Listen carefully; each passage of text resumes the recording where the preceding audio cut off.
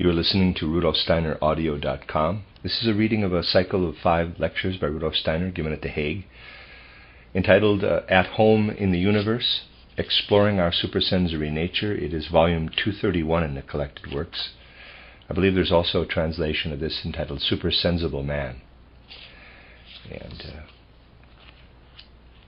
this is lecture 1, entitled Question, A Speck of Dust, given on November 13th, 1923. My dear friends, I'm certain that you realize the great satisfaction it gives me to be with you again, to talk with you about anthroposophic matters. Of course, but when it does happen, we can establish a direction for further work on matters that concern us. And this is always the basis for our being together, even when we are unable to meet physically. We are brought together this time to form the Dutch Anthroposophical Society. Given the present conditions, it is vital to establish the societies of various countries so that a truly individual foundation is established to meet adequately the needs of our time.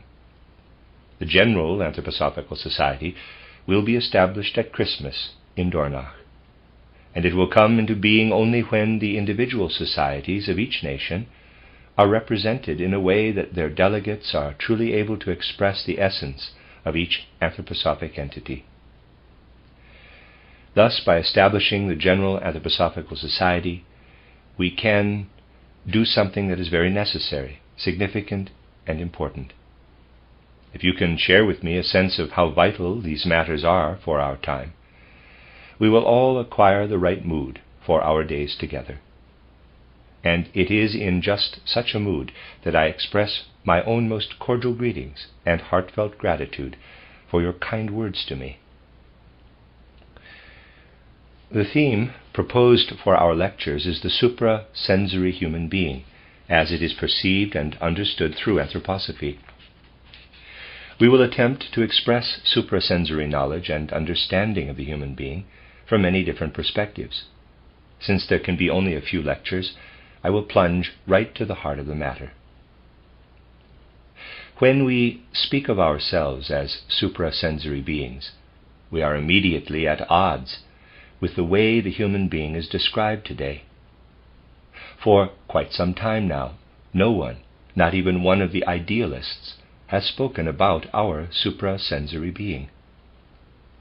The conventional culture and knowledge of our time never mentions the being who passes through births and deaths. Over the centuries, it has become very natural to teach our school children that a newer worldview demonstrates that the earth is merely a, in quotes, speck of dust in the cosmos, and that this speck of dust, together with an even smaller speck of dust, the human being, moves through the universe with delirious rapidity. It is said that this human being is completely insignificant in relation to the grand cosmos.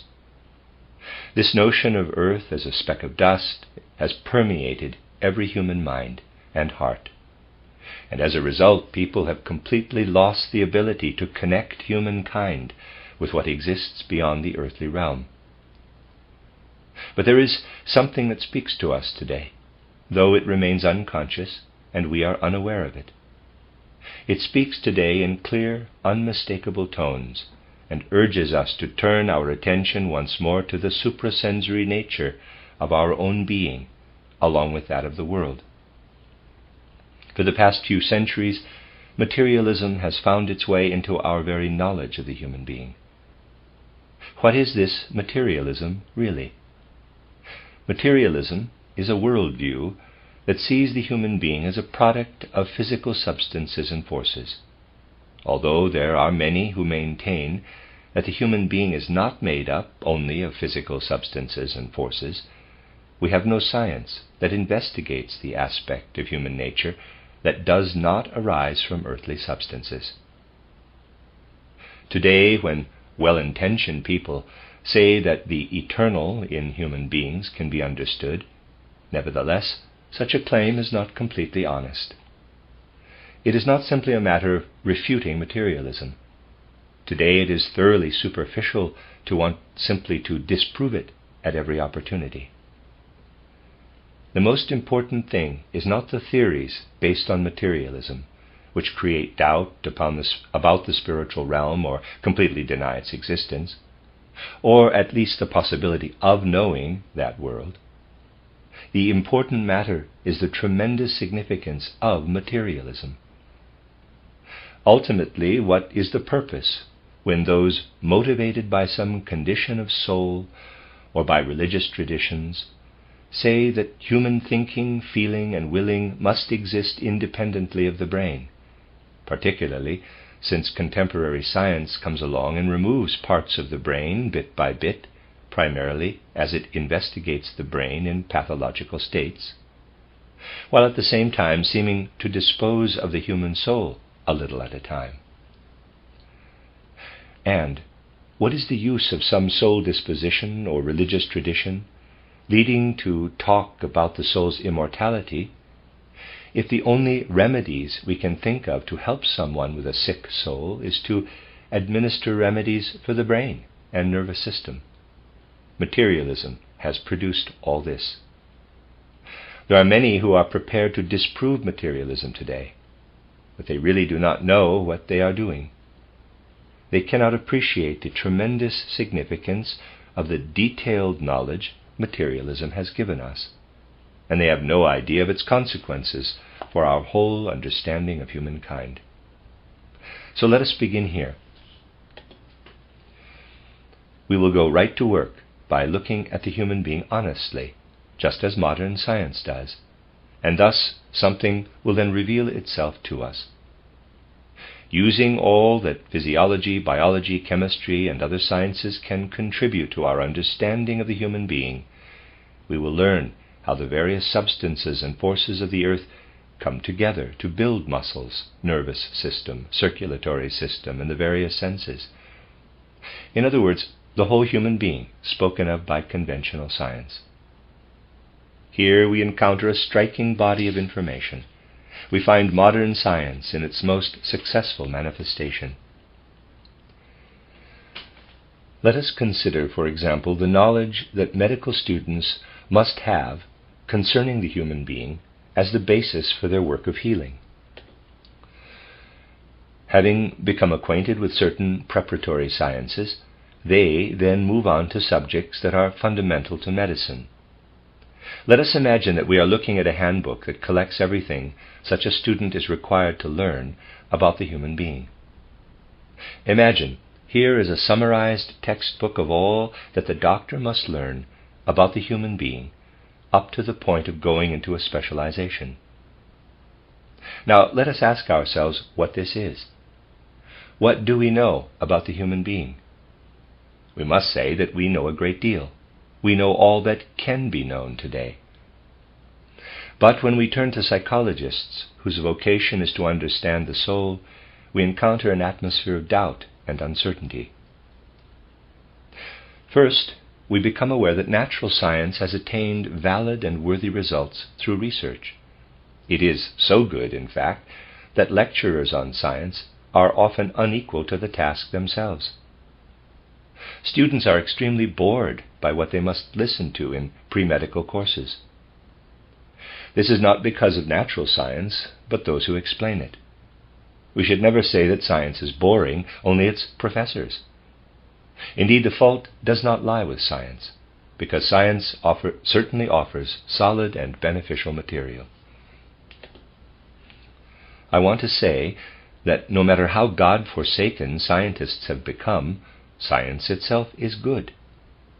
But when we turn from the achievements of genuine scholarly research and listen to psychologists and philosophers speak of the soul, or the eternal aspect of the human being, we quickly realize that aside from what earlier traditions left us, it is all words, nothing but useless words. Today, when we turn to psychology or philosophy, because of the deepest needs of our soul, we are not merely bored, but find nothing at all in answer to our questions.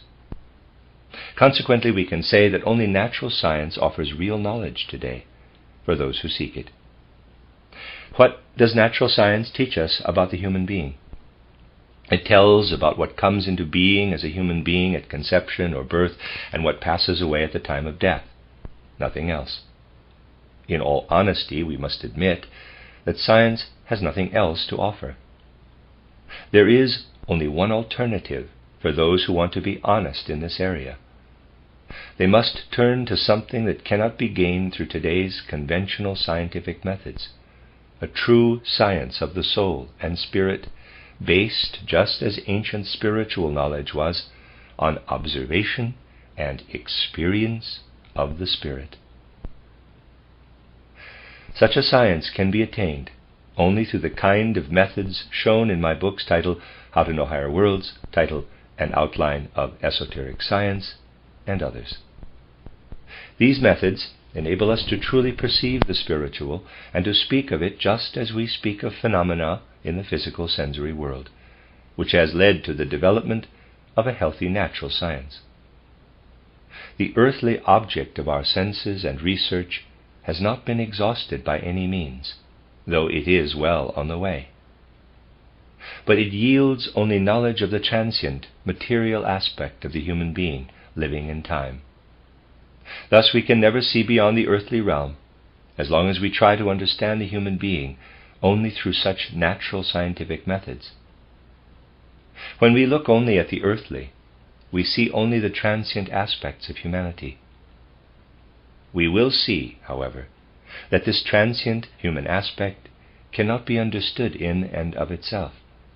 We are challenged to turn from the earth and look out into all that surrounds it.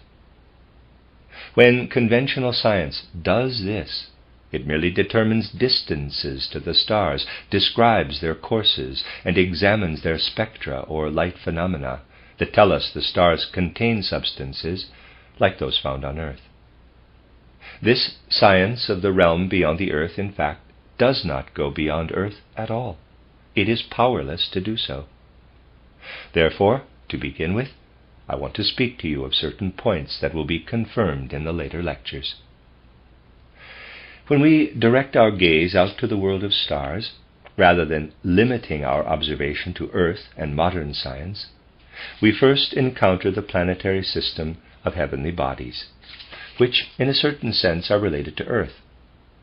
They move in a way that is believed to circle the sun, similar to the way Earth moves around the sun. The planets also move along with the sun through cosmic space. One can gain such knowledge through observation and calculation, but it is not useful to us as human beings. This sort of observation really contributes nothing to our understanding of human beings. Suprasensory sight leads us immediately to something else. We gaze toward the neighboring planets as they are situated beyond the Earth, Saturn, Jupiter, Mars, back to Earth itself, Mercury, Venus, and Moon. In this sense, we regard the Moon not merely as a satellite, but as a planet like Earth. Contemporary science calculates that Saturn, for example, takes 30 years to move around the Sun in its immense orbit. Jupiter needs a much shorter time, and Mars even less.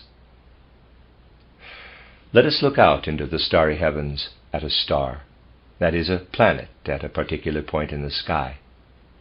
Elsewhere, we see another planet, Saturn, Jupiter, and so on. We look with our sensory eyes and see Jupiter here, or Saturn there. But they also have an etheric sphere.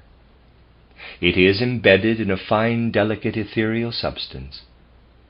When we look at Saturn, for example, an oddly formed planet appearing to ordinary sight as a sphere surrounded by rings, if we can perceive the ether as well, we see that it accomplishes something in the ether surrounding it. Saturn is active in the ether that contains and encloses its planetary sphere as a whole. The eye of the spirit, EYE, sees that Saturn radiates forces, which may be perceived as a formation. The physical aspect of Saturn is only one element of the picture, one that gradually fades before the eye of the spirit.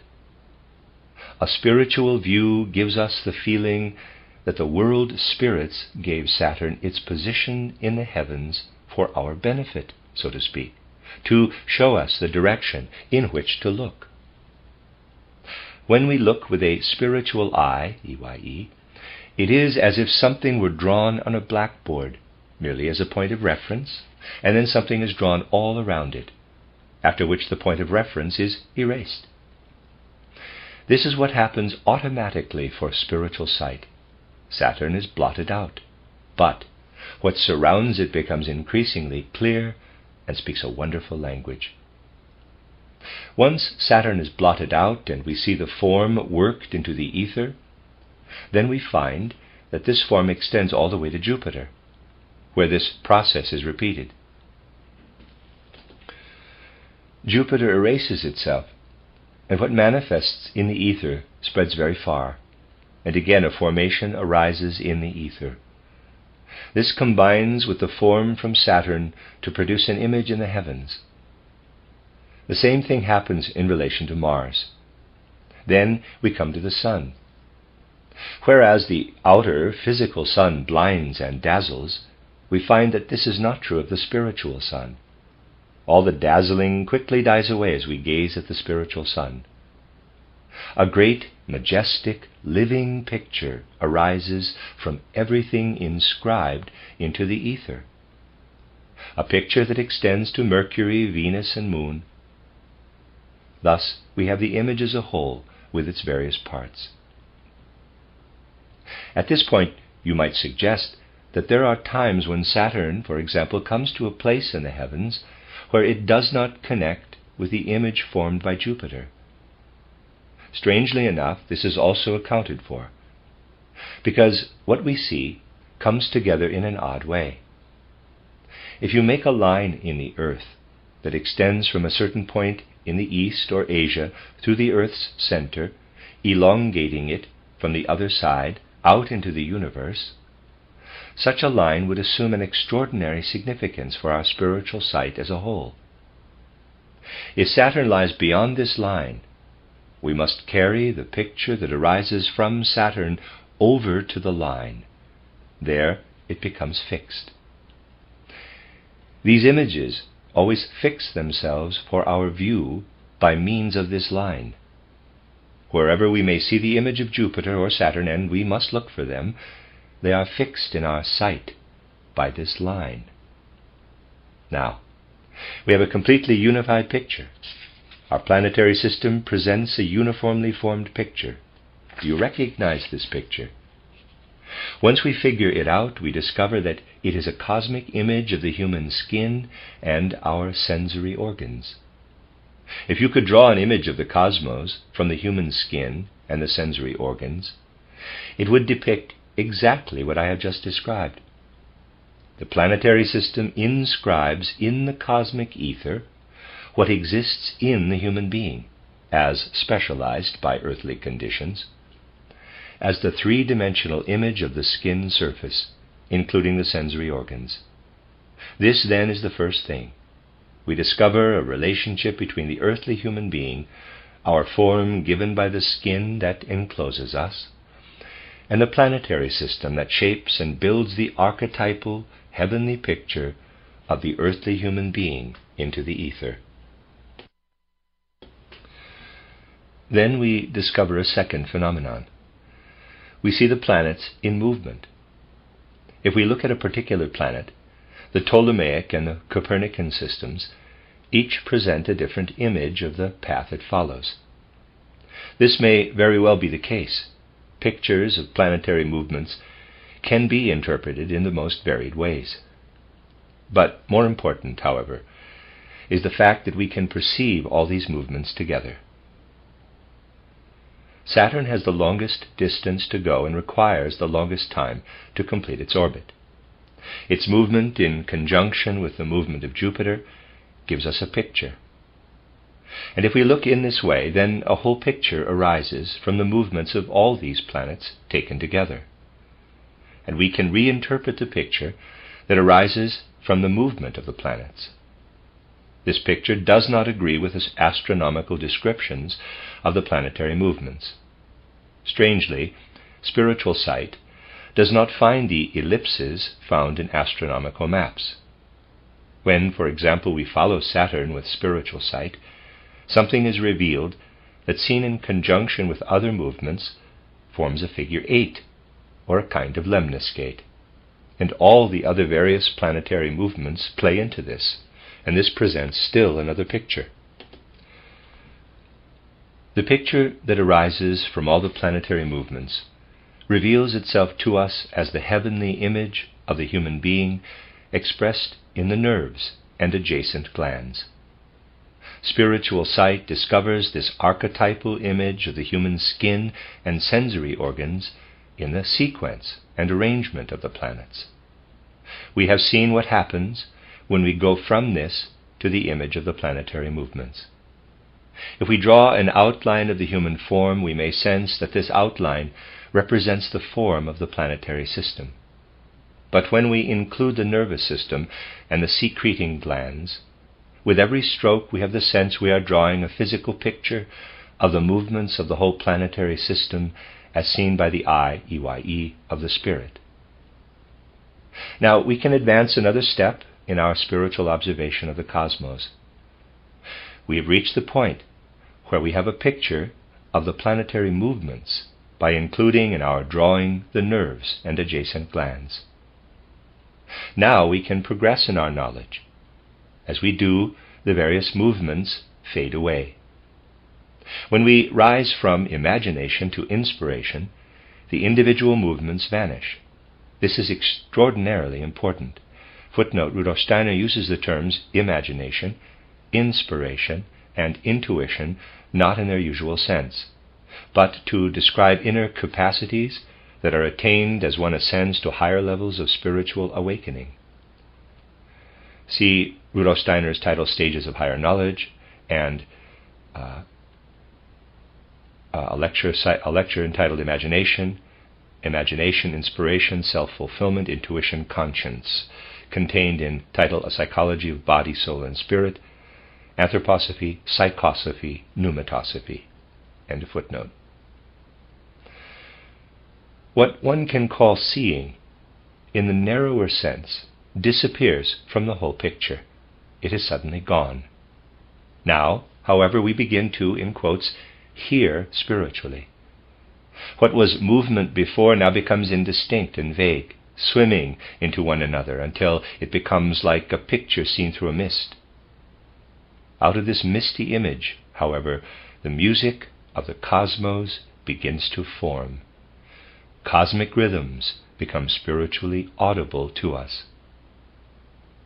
Now, we can ask, what must we add to our outline of the human form that corresponds with these cosmic rhythms?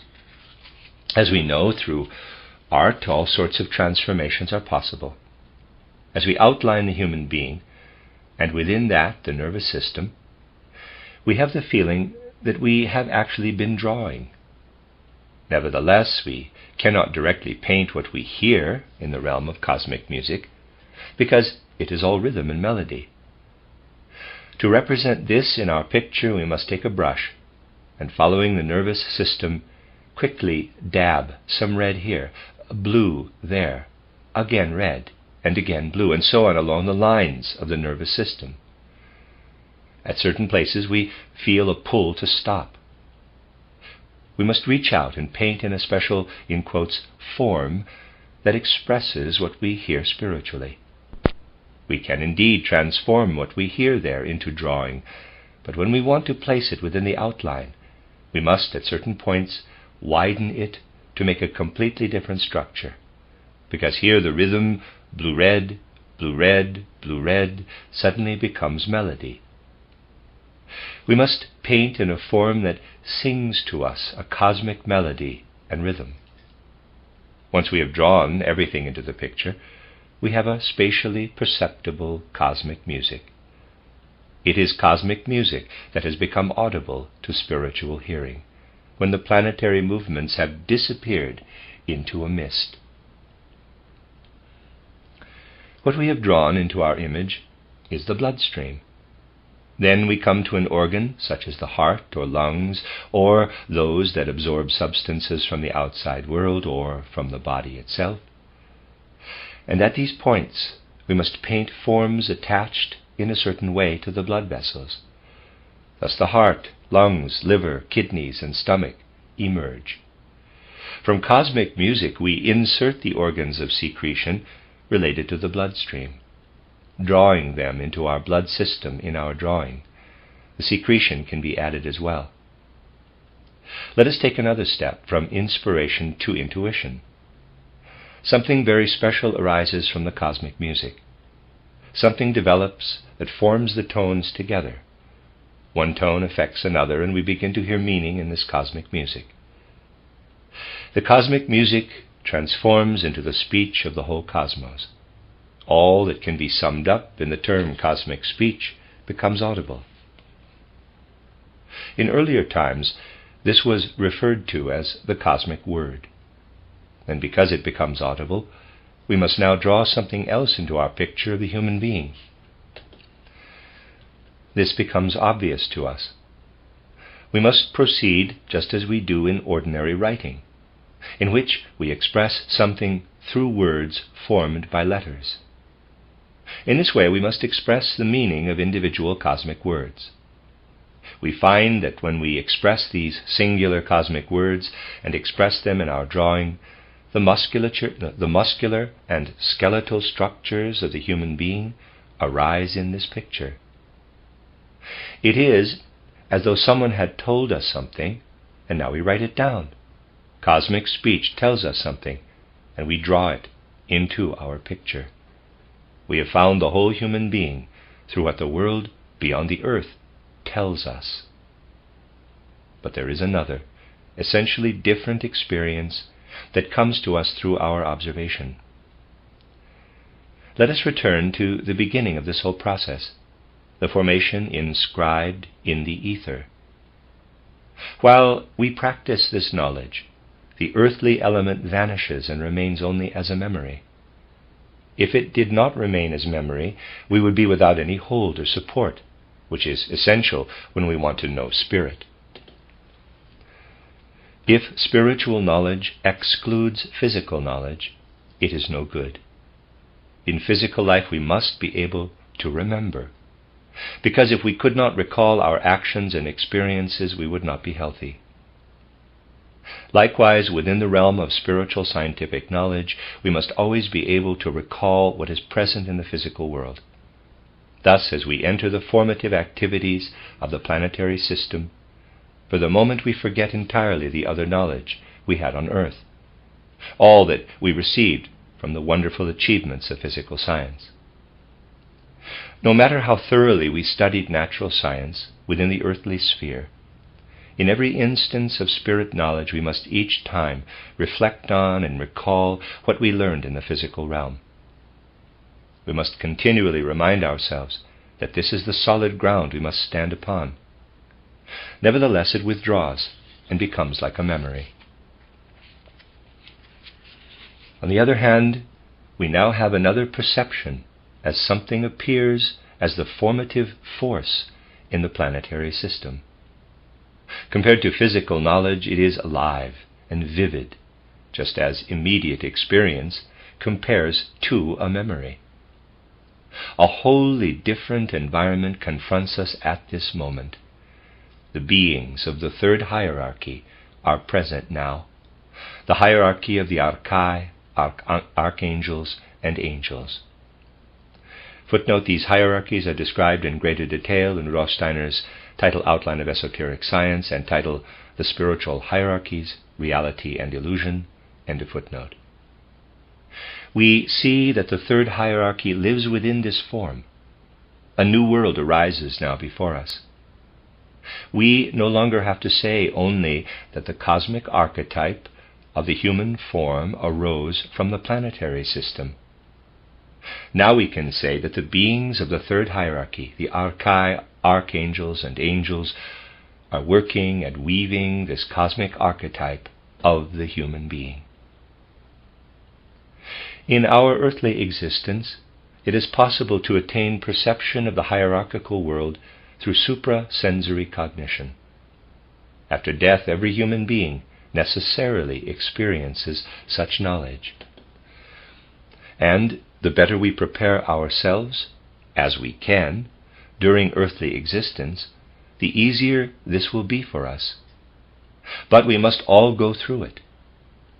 On earth, when we want to know our form, we can view ourselves or take a picture. After death, we do not have such means available to know our own or another's form. After death, we must look out to the planet's formative activity and weaving. The planets reveal our form. There we recognize what I have described here as the human form. Woven into it, however, we see the angels, archangels, and archai of the third hierarchy working and weaving. Let us progress upward. We have seen how the weaving life of angels, archangels, and archai is related to the forms of the human skin and the sensory organs placed within it. Now we can learn more about our human relationship to the realm beyond earth. First, however, we must be very clear about the fact that we talk differently here on earth about a person's form having a certain shape. We speak of someone's forehead being formed in a particular way, of another having this or that shaped nose, while others have sad eyes or smiling eyes, and so on. And this is the end of it. But cosmic knowledge leads us to see the active weaving of the third hierarchy in all that contributes to the human form. In fact, the human form is not an earthly creation. The earth merely provides the substance for the embryo, whereas the archai, archangels, and angels work in from the cosmos to build the human form.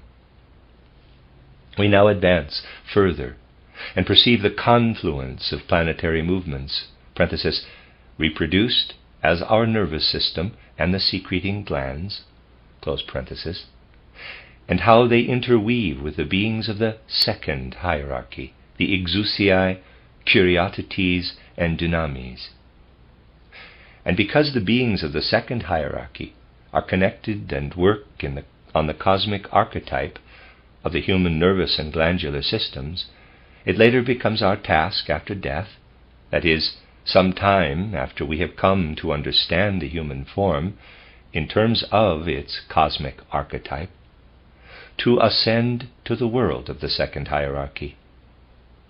There we must come to understand how the physical human being, now recalled as a memory, was fashioned and created in the nervous and glandular systems by the exousiae, kuriotetes, and dynamis. Here we no longer regard the human being as a product of electrical forces, magnetism, and so on.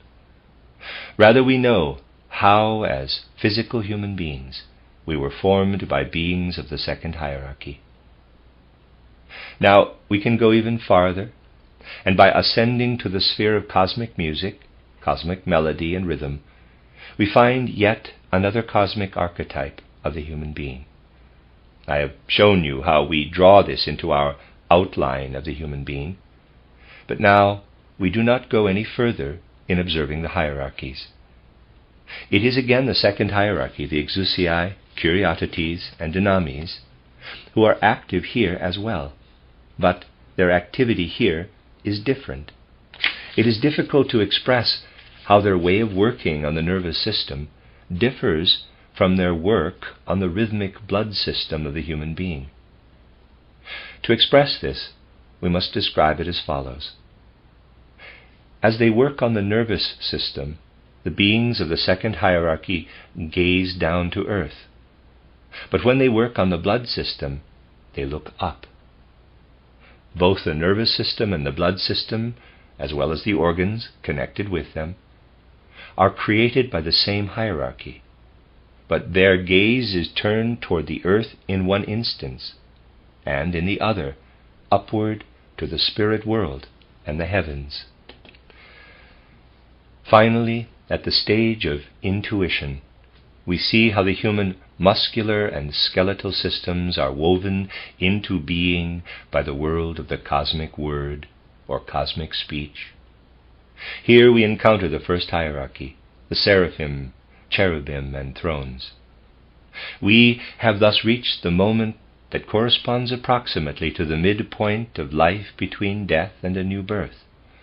In my mystery plays, this is referred to as the, quote, midnight hour of existence, close quote.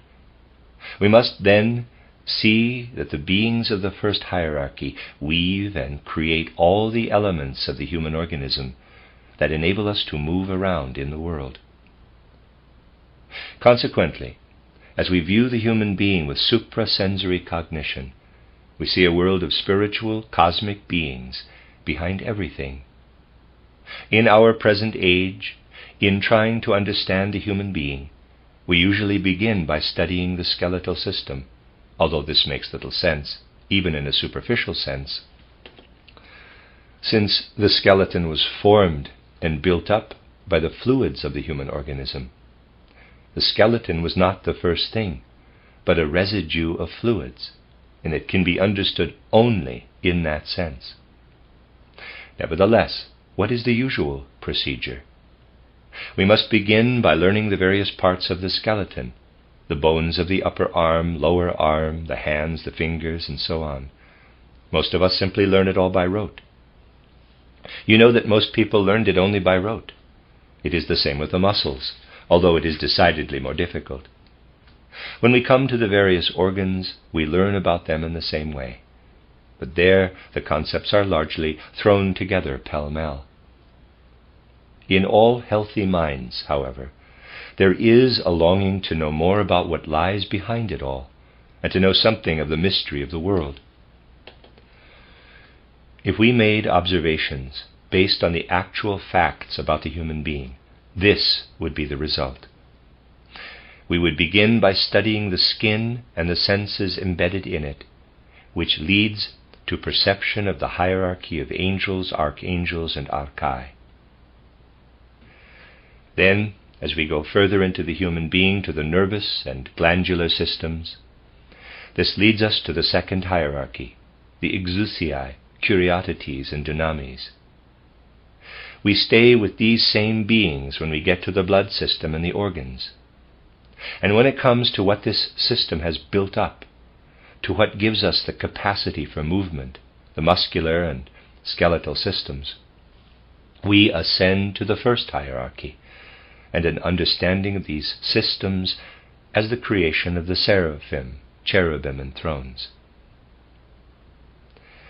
It is possible in this way to describe the ascending ranks of hierarchical beings, from the third to the second to the first. When we describe the influences pouring down upon earth from beyond it, and in them we see the activities of the hierarchies, a marvelous picture arises before us. Gazing at the ranks of hierarchies, first we see the activity of the third hierarchical beings, angels, archangels, and archai. Then we see the work of the second hierarchical beings, exousiae, curiosities, and dynamis, and how this all works and weaves together in the cosmos. And finally we see the beings of the first hierarchy, seraphim, cherubim, and thrones. Only now do we have a clear image of the human being before us. We have traced the order of the hierarchies to their activities, and as we allow those activities to pass before the eye of the Spirit, EYE, the human being stands before us. As you can see, a mode of observation opens up at the very point where the other stops. Yet only this kind of observation leads us beyond the gates of birth and death. There is no other that tells us about what stretches before birth and beyond death.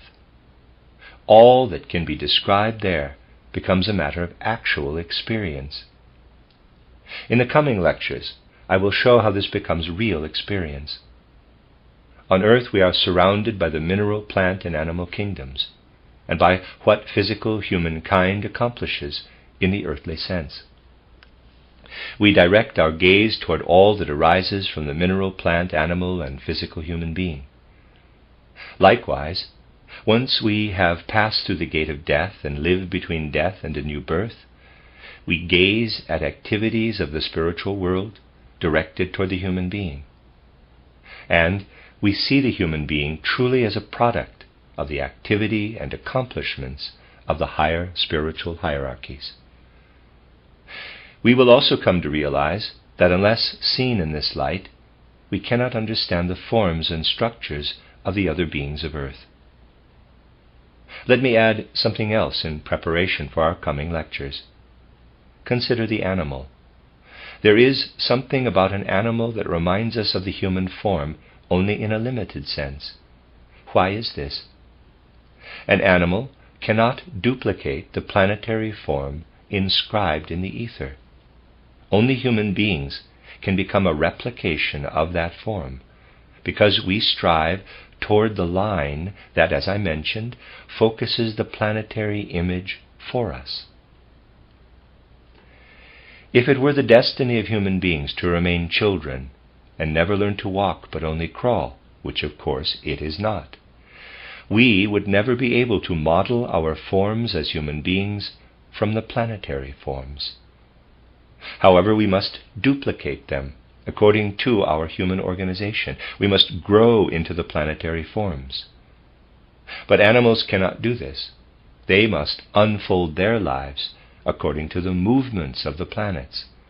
They replicate only planetary movements. You see this in every aspect of an animal's body. Consider the skeleton of a mammal. The bones of the spine have a vortex shape, which faithfully replicates planetary movements. Regardless of the number of vertebrae in a snake, for example, each one physically copies planetary movements. The moon, our nearest, in quotes, planet, especially influences one part of the animal. This influence is particularly strong. The skeleton develops and forms the limbs. It then all works together in vortex formations. The other planets, Venus and Mercury, move in spiral formations. The sun's influence, in a sense, finishes the skeletal structure. We can even speak of a specific point in the spine where the sun is especially active, the point where the spine tends to transform into the head structure, which displays a transformed spinal vertebra. Saturn and Jupiter work at the point where the bones of the spine rise and, in quotes, puff out, parenthesis, the description used by Goethe and Gegenbauer, close parenthesis, to become skull bones. And to understand the animal's skeletal structure, we follow the direction of the skeleton from the back to front, going from Moon to Saturn.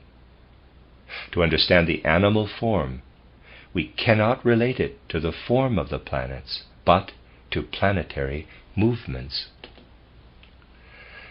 What we work into the glandular system as human beings, the animal works into its whole form and structure. Thus we may say that the animal cannot arrange and order its being according to the form radiated by the planets, but begins directly with planetary movements. The people of ancient times visualized these planetary movements as the paths of planets through the constellations of the zodiac. The ancients could describe the courses of Saturn and other planets as each traveled through the zodiac. Because of their knowledge of animals, they understood the relationship between animal forms and the zodiac, parenthesis, a word that means animal circle, close parenthesis. The zodiac is correctly named as an animal circle. But for us, the essential point is that the animal does not partake of the forms inscribed by the planets in the ether. Only the human being does this. Human beings can do this because the human organism has assumed an upright posture. Consequently, the planetary form becomes an archetype in us, whereas we find only the planetary movements replicated in the animal. Here we are presented with a spiritual suprasensory image of the human being. Everything I have described, the skin, nervous system, cardiovascular system, musculature, and skeleton, initially contains only the image of forces. At conception, it is joined to the physical embryo, and takes in the earthly forces and substances. This picture, purely spiritual but at the same time definite, fills itself with earthly substances and forces. As human beings, we come down to earth, formed and fashioned by the heavens. Initially, we are wholly suprasensory, right to our very bones. Then we unite with the embryo, the physical human seed. We fill it. At death, we let it fall away again and retain our spirit form as we pass through the gate of death. In conclusion, let us observe the human being while passing through the gate of death. The physical form, which we can see by looking into a mirror or at a photograph, is no longer there. Nor are we interested in it at this point. We look toward the cosmic archetypal image inscribed in the ether. During earthly life, this archetypal picture was anchored in our own etheric body, but we did not perceive it. It is present within our physical being on earth, but we do not notice it. Now, however, we see the reality of our own form. This image, we see, also shines out and radiates forces that have a very different effect. The forces flowing from this archetypal image have the same effect as a radiant body, except that it should be understood as etheric. The sun shines physically. The cosmic image of the human being shines spiritually. And because this image is spiritual, it also has the power to illuminate other things. Here in earthly life, those who have committed good or evil actions can be exposed to the sun for as long as they like. The sun's rays will light up their hair and other physical characteristics, but it will not illuminate their good or evil actions as qualities. The luminous image of our own form, which we experience after death, radiates a spiritual light that illuminates the morality of our actions. After death, we are confronted by this cosmic image, which illuminates our moral acts. During earthly life, this cosmic picture existed within us, where it could be heard faintly as our conscience. After death, we view it objectively. We know that we are seeing ourselves and that it must be there for us. We are unrelenting with ourselves after death. Because this luminous image does not conform to any of the excuses we might make here to pardon our sins and emphasize our good actions. Rather, an inexorable judge radiates from us after death by directing a brilliant light upon the value of our acts. Our conscience becomes a cosmic impulse that works outside of us after death. These are the matters that lead us from the earthly to the suprasensory human being. The earthly human being who comes into existence at birth and passes away at death can be understood through anthropology. The suprasensory human being, who is merely permeated by earthly substances so that the outer world can manifest, can be understood only through anthroposophy. This is the goal of this lecture course. The end of Lecture 1. You are listening to RudolfSteinerAudio.com. This is a reading of a cycle of lectures by Rudolf Steiner entitled At Home in the Universe, given in The Hague in 1923. This is Lecture 2, entitled Interweaving Our Destinies, given on November 14th, 1923. My dear friends, yesterday we tried to find the relationship between the human being and the cosmos. Through such studies, we want to establish a basis for a deep, complete understanding of our suprasensory being. Today, I would take what we said yesterday a little further in a more, in quotes, outer suprasensory way. We will consider suprasensory human nature after a person has dispensed with the physical and etheric bodies, that is, while traveling the path between death and a new birth, after having passed through the gate of death. Today I will be more descriptive of what an externally imaginative approach perceives of this journey between dying and entering a new birth. This will provide a basis for understanding the human soul and spirit. Nevertheless, we must be clear right from the beginning that it is really nonsense to speak of the physical human being apart from the human soul and spirit. Because our physical aspect, the physical body as perceived in the world of the senses, is in fact thoroughly permeated and suffused by soul and spirit. Spiritual forces form our brow, our features and countenance, and all that is the human form. We should not be surprised, therefore, that those who possess a faculty for spiritual sight continue to speak of the form of the human being even after death. The truth is that imaginative cognition indeed sees that a person who has passed through death reveals a form. Compared to something physical, of course, it appears as no more than a kind of shadowy image. Nevertheless, it is clear and very impressive. Initially, this form gives the impression of something external, because we have to imagine the human soul and spirit as moral and spiritual. But we find that we cannot develop a lasting and valid spiritual view of the suprasensory human being unless we first speak of these imaginations or image forms that we continue to wear even after we have passed through the gate of death. At death we lay the physical body aside. We need not linger on what happens to it, since the particular way dissolution takes place is far less important than people believe.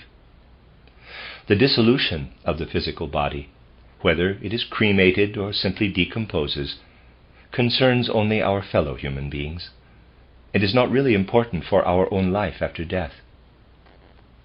So we must speak of the physical body as it presents itself to sensory perception as something that dissolves into outer nature and its forces. Next, the etheric body also dissolves fairly soon after death. You know this from my presentation in Title and Outline of Esoteric Science. Once these two outer manifestations of the human being have been laid aside, something frees itself of them, which have acted as enveloping sheaths, though the word sheath is not quite accurate. Those endowed with the appropriate imaginative cognition perceive the nature of what is released after death from these two sheaths. It is a form that initially resembles the human physical form in a certain sense, but this spirit form, as I will call it, is constantly changing. I have described the life between death and a new birth often, and from widely varied perspectives, because this is the only way to develop an adequate concept of it. Today I plan to speak of it from yet another specific perspective. We must add this to what has been presented at various other times to get a complete picture. This human spirit form changes constantly. Indeed, it will always continue to transform, so that we can really characterize it appropriately only when we say that it completely becomes a physiognomy or countenance. To the imaginative vision of an initiate, or one who has passed through the gate of death, a physiognomy, as it were, appears. This countenance is the whole human being, not merely a part.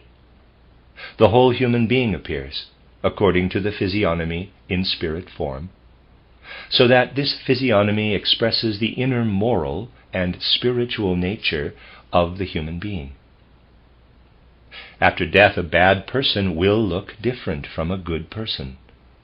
One who has made strenuous efforts during earthly life will not appear the same as one whose life was thoughtless or superficial. But all this expresses itself in a way that is more than countenance. Indeed, one's countenance loses much of the characteristic impressed upon it during physical life. What it retains tends to become less and less defined, and other aspects of the body, by contrast, become very expressive. especially inside where the lungs are. The physiognomic form of the location of the lungs during physical life reveals the permanent qualities of one's character.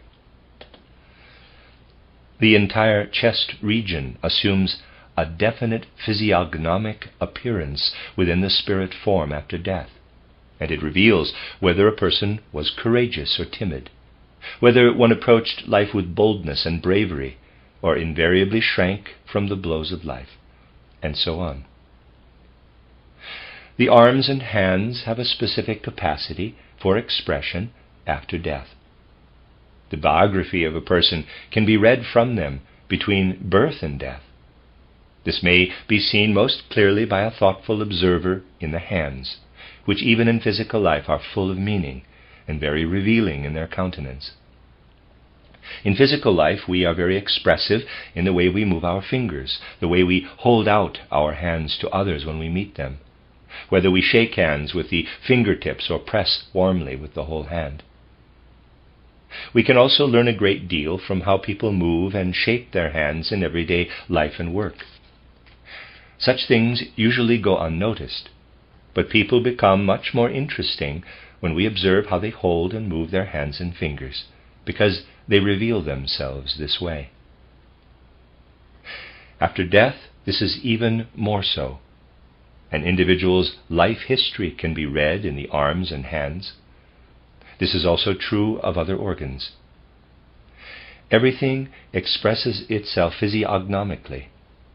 After death, human beings wear their moral and spiritual physiognomy. Yesterday we talked of how people are shaped by the cosmos and appear before us formed, and about how this form, embedded in the skin and the sensory organs, expresses what the cosmos has inscribed into the cosmic ether. But this form, bound by the skin and familiar to us in earthly life as a person's form, becomes the physical expression of our moral and spiritual physiognomy, and it continues this way for quite some time. As human beings enter this way into the new life, they meet the others with whom they had in earthly life a community of spirit, mind, and heart. At this point, pretense is no longer an option for them. The true nature of each person and their feeling toward others is faithfully represented in the physiognomy just described. During this period of life after death, we live with those we were connected with through destiny in the previous earthly life or in some other earthly life. Parenthesis, this follows the, quote, period of trial, close quote, which I do not intend to consider today. Close parenthesis, footnote. See the afterword, pages 116 forward, and Rudolf Steiner titled Theosophy, end of footnote. They come to know one another thoroughly. At this initial stage, however, we come to know one another completely by witnessing the physiognomic forms I have described. And what we experience during this period is precisely this intimacy with those to whom we are related by destiny. You must try to imagine how close and intimate this mutual scrutiny really is.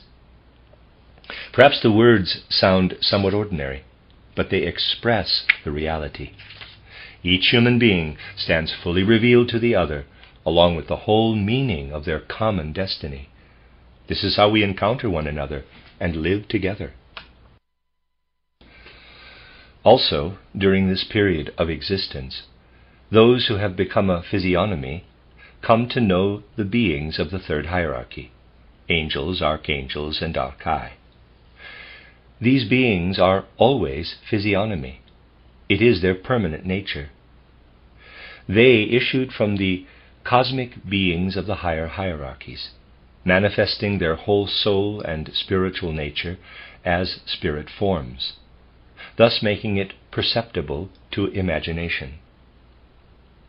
So, in addition to keeping company with those who are connected with us by destiny, we experience the beings of the third hierarchy during this time. Of course, the display of all those with whom we are connected by destiny is full of variety. Among them, for example, are some who would have preferred that we were on the opposite sides of the world. Nevertheless, they are connected to us by destiny. We know exactly what they thought of and what they actually did to us. There is great variety in these encounters.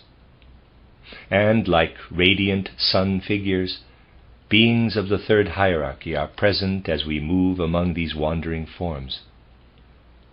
Of course, the words I use only suggest the reality of this, but there is no alternative to earthly language. But when we say that, during this period after death, we meet those with whom we are bound by destiny, this is the reality. Strangely enough, we are able to understand only those with whom we are connected by destiny. To a certain extent, those with whom we are not connected by destiny are invisible to us.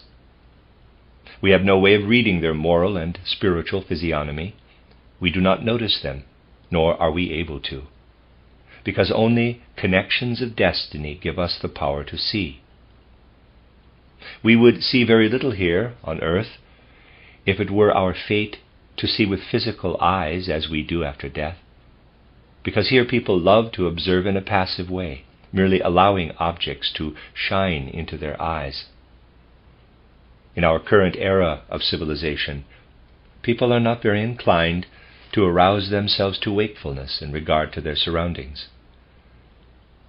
Many of those who are especially fond of movies and look only for impressions to which they can passively surrender would, if they had the kind of vision we have after death, not be able to see other human beings at all on earth. This is because after death our ability to see other human souls depends entirely on attentiveness, which is implanted in us at that point by our connection with others through destiny.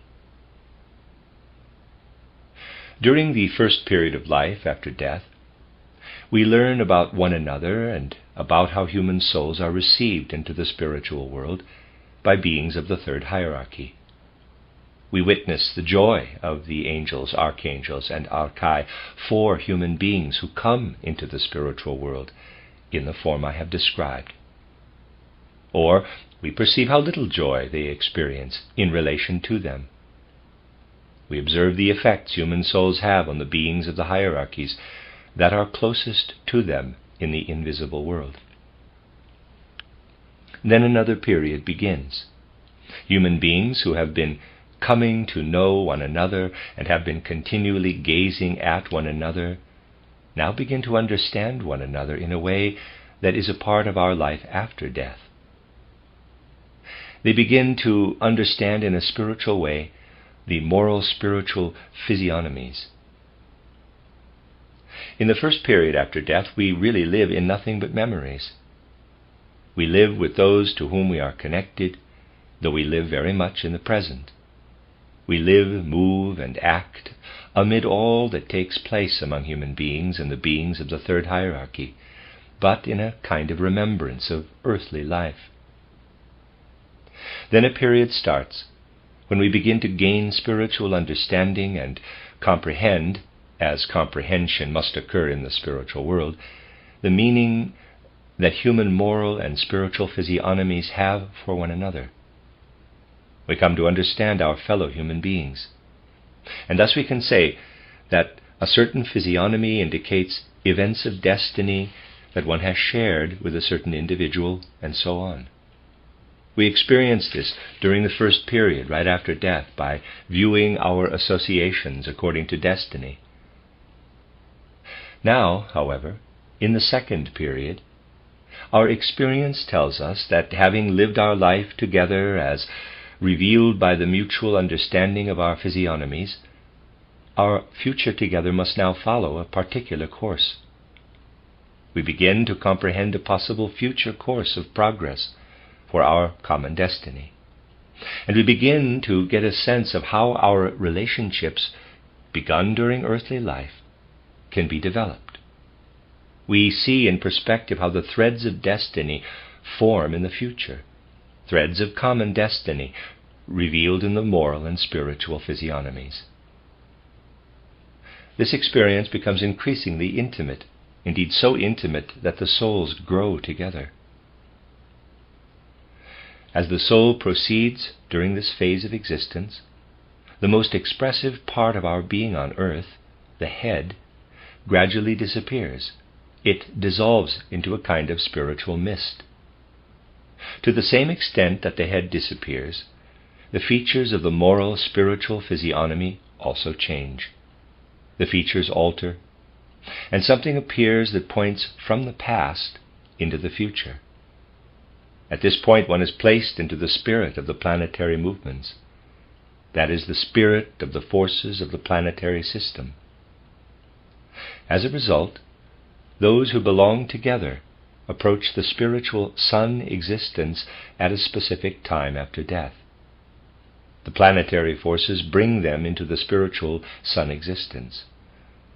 All the experiences they have shared, along with the seeds for future experience, are carried with them into the spiritual sun.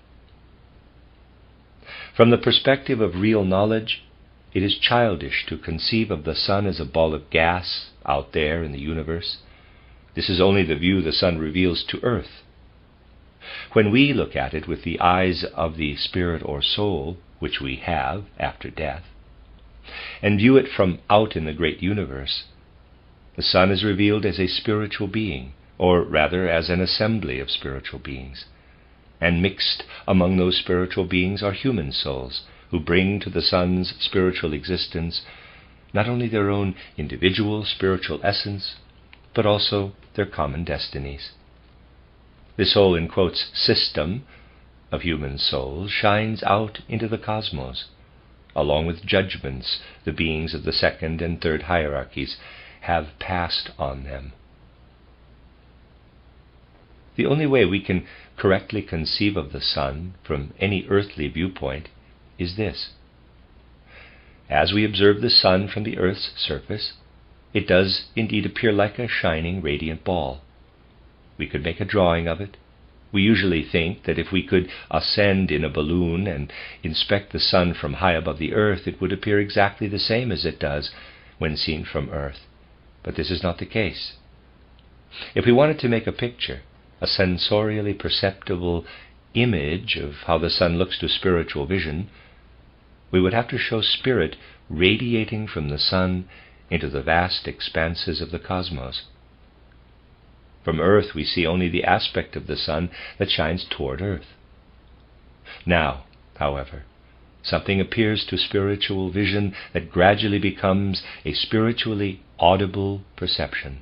It becomes an element in the music of the cosmos, and it is something quite magnificent. But this element has been experienced by humankind in the past, and it is experienced also after death. This is all carried into the sun existence, and it then radiates into the cosmos. When this happens, the human beings there have already assumed the form of the sun to a certain extent in their spirit form. These words sound contradictory, but we must describe the facts as they correspond to reality. After passing through the gate of death, all that was human physiognomy or spirit form becomes round. And when human beings arrive in the sun, in the spiritual sense, they have in fact become a sphere of spirit. Each human being has become a spiritual sphere, and the cosmos is reflected in this spirit sphere. To the degree that our whole being has become a sensory organ of spirit, the impressions we receive are no longer earthly. One completely becomes a, quote, spiritual eye, close quote, EYE, and this spiritual eye receives an impression of the entire cosmos. We feel united with the whole wide universe. Our earthly being is now experienced as external to us. But as we reflect the whole universe in ourselves, as in the spiritual eye, we feel united with the destinies we have experienced both individually and with others. After living for a while in this period of existence, we move gradually into the sphere of the first hierarchy, that of the seraphim, cherubim, and thrones. We unite with the first hierarchy. First, we united with the third hierarchy, where we moved among human beings bound to us by destiny, moving in our moral and spiritual physiognomy. Then we were carried by the planetary forces into the spiritual sun existence, where we united with the second hierarchy, but then we were still outside the first.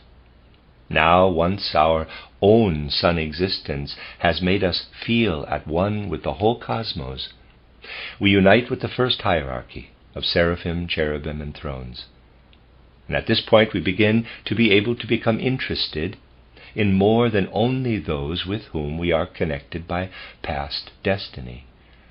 Other souls appear now for the first time in our life between death and rebirth, and they enter our sphere of destiny. We now begin to see human beings other than those previously tied to us by destiny, souls with whom we will be connected by destiny in future incarnations. Under the influence of the seraphim, cherubim, and thrones, however, we begin to notice that the forms of those with whom we were already connected by destiny are changing in powerful ways that correspond to the extent of our connections. First, I will describe this more externally. When we physically observe someone walking, we see first one foot move to the front and the other, and thus that person moves forward. As we watch, we see what we might call a series of momentary snapshots. But to those who use imagination to observe a person in the existence after death, the legs appear to assume a form with every step that contains that individual's destiny, the destiny that is currently being experienced and was molded during earthly life. And the destiny is carried not only in the legs, but the arms also bear the significance of our destiny, the effects, both good and bad, of what we did with our hands to others. The way we move displays an impulse toward justice, how it is brought into the world and included as a part of our destiny.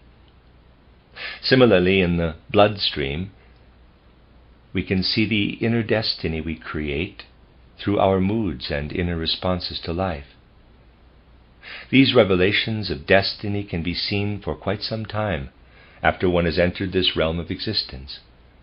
One can still observe them in the form of the limbs, and except for the head and chest, in other human forms. On earth, the sight of someone walking by with no head or chest would be very unpleasant, but in the sphere between death and a new birth, it is very different. There everything is changed into morality and spirit. What we see there is much more powerful than seeing any human head on earth. Those who are connected by destiny have such experiences during their spiritual sun existence, which in my mystery plays I call cosmic midnight. Depending on how much they are really connected, human beings work together to transform the nature of what they were in the previous earthly life. With spiritual sight, we can witness what happens here in detail.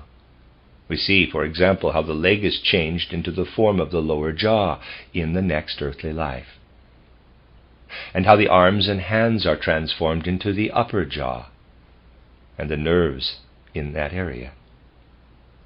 You must understand, of course, that this is all seen through spiritual perception, which can watch the whole lower human being change into the upper part. A human being does not effect this change alone, but through all who belong together. To the degree that they are connected by destiny, they work on one another. This mutual work leads to spiritual relationships that cause human beings to find one another and come together in earthly life. Such spiritual relationships, brought about in the life between death and rebirth, unite us with some degree of intimacy. It is indeed true that the spiritual form of the head as it will appear in the next incarnation, is built by the mutual activities of those who are united by destiny. This work is done in the spirit land, and its meaning and significance are certainly not less than our work on earth. On the contrary, they are more so. So you see, just as we can use images taken from earthly life to picture what happens to us between birth and death, similarly we can describe in concrete detail all that happens to us between death and a new birth. We can picture it all very concretely. The transformation in the limbs and metabolic and blood system is marvelous and awe-inspiring. Midway between death and a new birth, however, it is our human moral and spiritual qualities that are transformed. And what emerges from those transformations is the sound of cosmic music. This human form is fashioned after the sun and reflects the whole universe. It reveals the outer form of the human being as cosmic tone. One does not, comparatively speaking, see a visual representation of the human being. Instead, one is presented with a representation of the transformed lower human being as cosmic sound. And as this continues to progress ever further, one becomes a part of the cosmic word itself. The initial blend of melodies and harmonies now becomes articulated aspects of the cosmic word. Our nature becomes such that we, in quotes, speak our own being as if from the cosmos. Consequently, there is a period between death and a new birth when our being becomes, in fact, in quotes, spirit word. This is not merely a word of a few syllables, but one of infinite expression. It speaks not only the whole of humankind in general, but also the whole of that particular individuality. During this period between death and a new birth, one mysteriously knows and sends a revelation into the cosmos, revealing the nature of the human being that is perceptible to divine spiritual beings. When the human individuals work on one another to transform the lower parts of their form into the uppermost parts have gradually dissolved. And when the foundation for their future association has been established, according to their past relationships, it is as though a spiritually sculpted element of feeling were being shaped. One takes up this spiritually sculpted element and works it, transforming it into a musical sound, and finally into speech. During the first stage after death, we move among the spiritual physiognomies of those we are connected with by destiny. We witness those physiognomies. We become aware of one another and come to know one another in a spiritual form, according to moral and spiritual qualities. During this first stage, however, it is only a kind of seeing. It is no more than seeing, though the human souls bring it together in an intimate way. Then a period begins that I described as a mutual understanding, in which we gaze with understanding deeply into the inner nature of one another, recognizing how the future will connect with the past as destiny develops. Next, a process of transformation unfolds from this, in which one works on another through deep knowledge, and where the spiritual sculpting is transformed into musical sound, followed by speech. Now we go to something more than understanding. We speak our own warm, quote, creation word, close quote, to one another. On earth we utilize a speech organ to talk to one another about what we know. The physical body provides the basis for what we say, and living within it as a fleeting element, to which a higher element has been added, are the ordinary words we use. We use our vocal organs to express ourselves to one another, and this shuts off and eliminates what lives behind our merely physical aspect. Imagine how it would be if what we say, what flows into fleeting words, were not only the expression of our very being, but were at the same time our being. This gives you a picture of how human beings distinguish between and reveal themselves to one another midway between death and a new birth. Word encounters word. Articulated word meets articulated word. Inwardly enlivened word meets inwardly enlivened word. But the human beings themselves are the words, and chiming together they harmoniously sound the spoken word being. Impermeability does not exist there. They indeed live together, and the word that each one really is comes to life in the word that is the being of the other. And links of destiny are formed there that continue to work into the next incarnation. And these express themselves as sympathy or antipathy when these human beings meet again. These feelings of sympathy or antipathy reflect what we said to one another in the spirit land midway between death and a new birth. There we talked with one another, and we ourselves were being spoken. On earth we feel a vague reflection of this when we meet one another again. This is approximately the way we would have to describe the sense of our experience on earth with others, as reverberations of what we each were in the creative word, speaking our being in the life between death and a new birth. That is when we exist for one another in the truest sense. When we live for one another on earth, it is a projection of spirit onto earth, of that true togetherness. After we have lived through that period of time, we enter another. We begin to separate gradually from the beings of the first hierarchy, the seraphim, cherubim, and thrones. And we return again to the realm of the second hierarchy and the forces that planets exert on one another. This is where perceptions of the universe arise, perceptions that had been less direct before, because we were able to follow them only in other beings. The cosmos now begins to arise before us as an outer universe. We learn also of our mutual relationships with beings whose destinies are not connected to us. We learn of our connections with those human beings who first appeared during the middle period between death and rebirth. This occurs when we re-enter the planetary spheres and connect with the beings of the second hierarchy.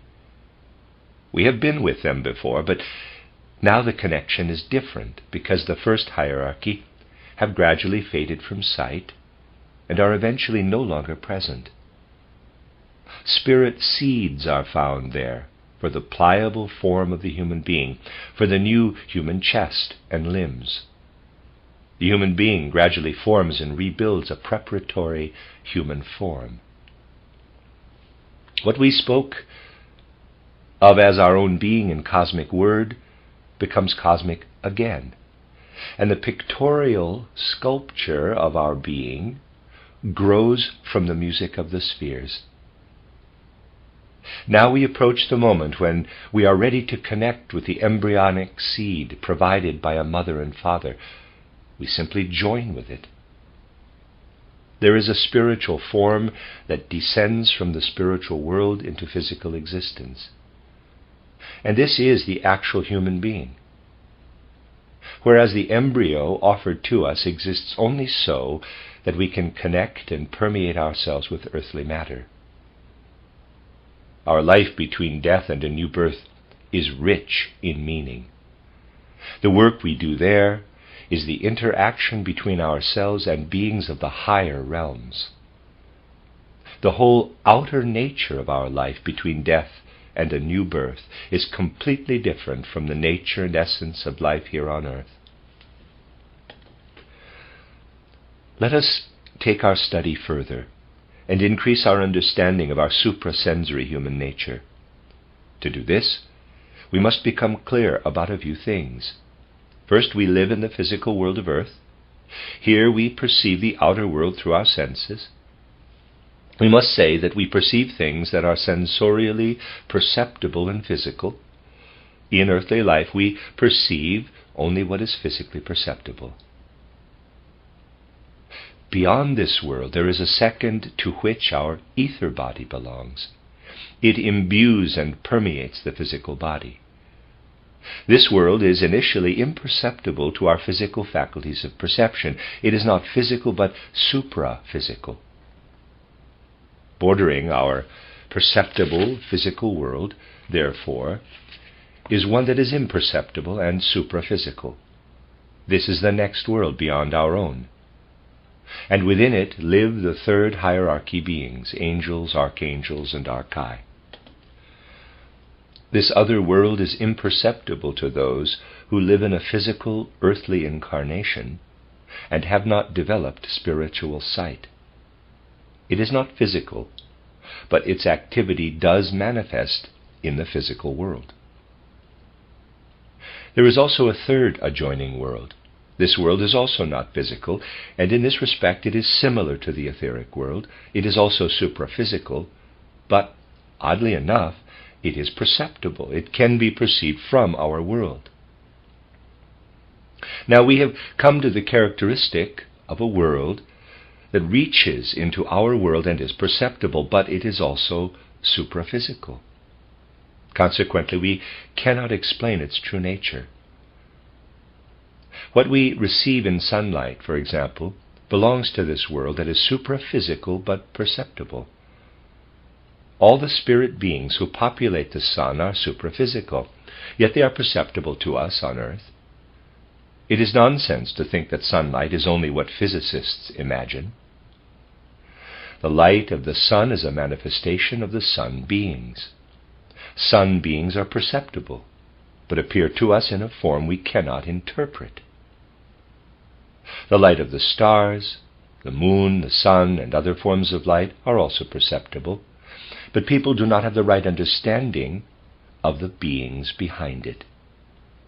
Here we have a world that is perceptible but supraphysical, and borders the world that is physically perceptible. It is very important to understand the characteristics of these different worlds. Number 1, our earthly world, perceptible and physical. Number 2, the second world, bordering the first.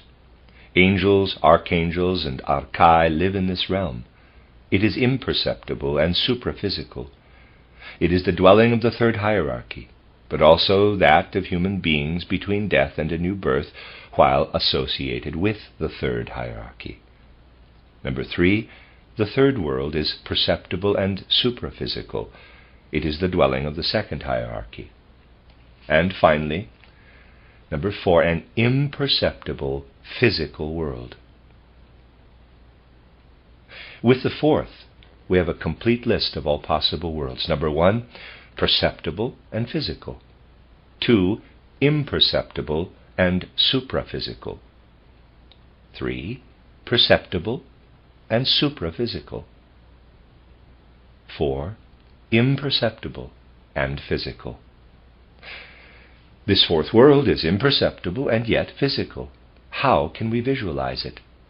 It is in our midst and present physically, and yet it is imperceptible. Consider, for example, the fact that your leg is heavy when you lift it off the ground. The force of gravity affects it. The force of gravity acts physically, but it is imperceptible to ordinary sensory perception. You experience this force of gravity inwardly, but in itself it is imperceptible to our physical senses. The same is true of certain other phenomena. You experience them within, but with feelings you cannot explain. An earlier, more instinctive spiritual science knew this as the, quote, mercurial, close quote, tendency, which strives toward the form of a drop. You always contain it within as the protein your bodies use. Again, this is something physical, but in its own configuration. You see, there is a living process of combustion within you. It acts physically and lives in your will, though you are unaware of it. It is imperceptible and physical. The first hierarchy beings, seraphim, cherubim, and thrones, are within this world, the realm of the imperceptible and physical. And now we come to something strange. When we pass through the gate of death, first we enter the imperceptible and supraphysical. We disappear from this world. At the second stage, we enter the sphere of the second hierarchy, the perceptible and supraphysical. During this phase of existence, we comprehend our destinies in the flowing, flooding light element of the sun and stars.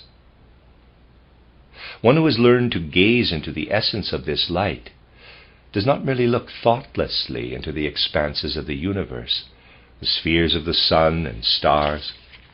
One knows that within this flooding, flowing light, threads of human destiny are woven. This is the realm of the perceptible and supraphysical, in which those who have died, the so-called dead, live. Human beings again achieve the metamorphosis that prepares them to return to the earth, where they appear. But the world they wander between death and a new birth, the realm of the imperceptible and physical, is involved in the gravitational process, the phosphoric and mercurial processes of formation, and we will gradually come to understand how these develop. First, we are withdrawn from life into the invisible. Then we return imperceptibly to be withdrawn again, so we may prepare for a future perceptible and physical life on earth.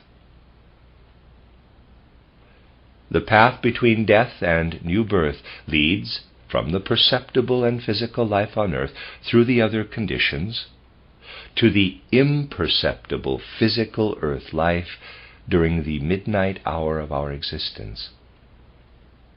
After that, we make our way back and re-enter physical existence on earth. This has been merely a preliminary outline, which we intend to elaborate in detail in the lectures to come. As you see, we cannot be content with generalities and abstractions about life between death and a new birth. We can point out, for example, how we come invisibly to earth between death and a new birth to prepare for our future life in the visible world.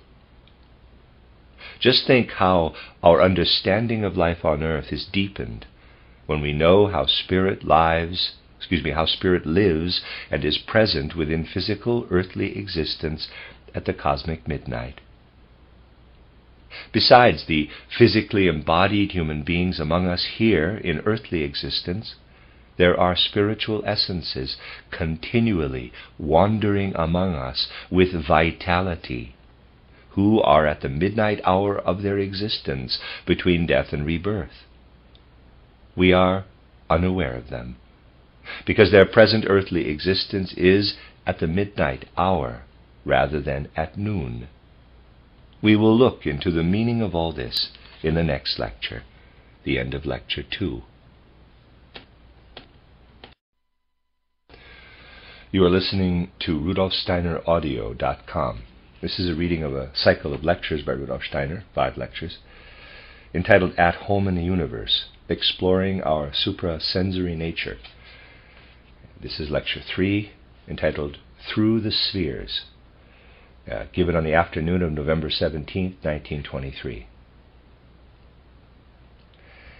In our first lecture, we tried to form an idea of how earthly humankind is related to beings and forces in the realms beyond Earth.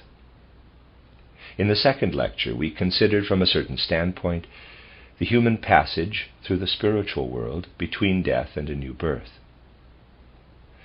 Now, in this lecture, I want to go a little farther, adding to what was said before. As our study proceeds, we will conclude our discussions with an harmonious, self-contained picture.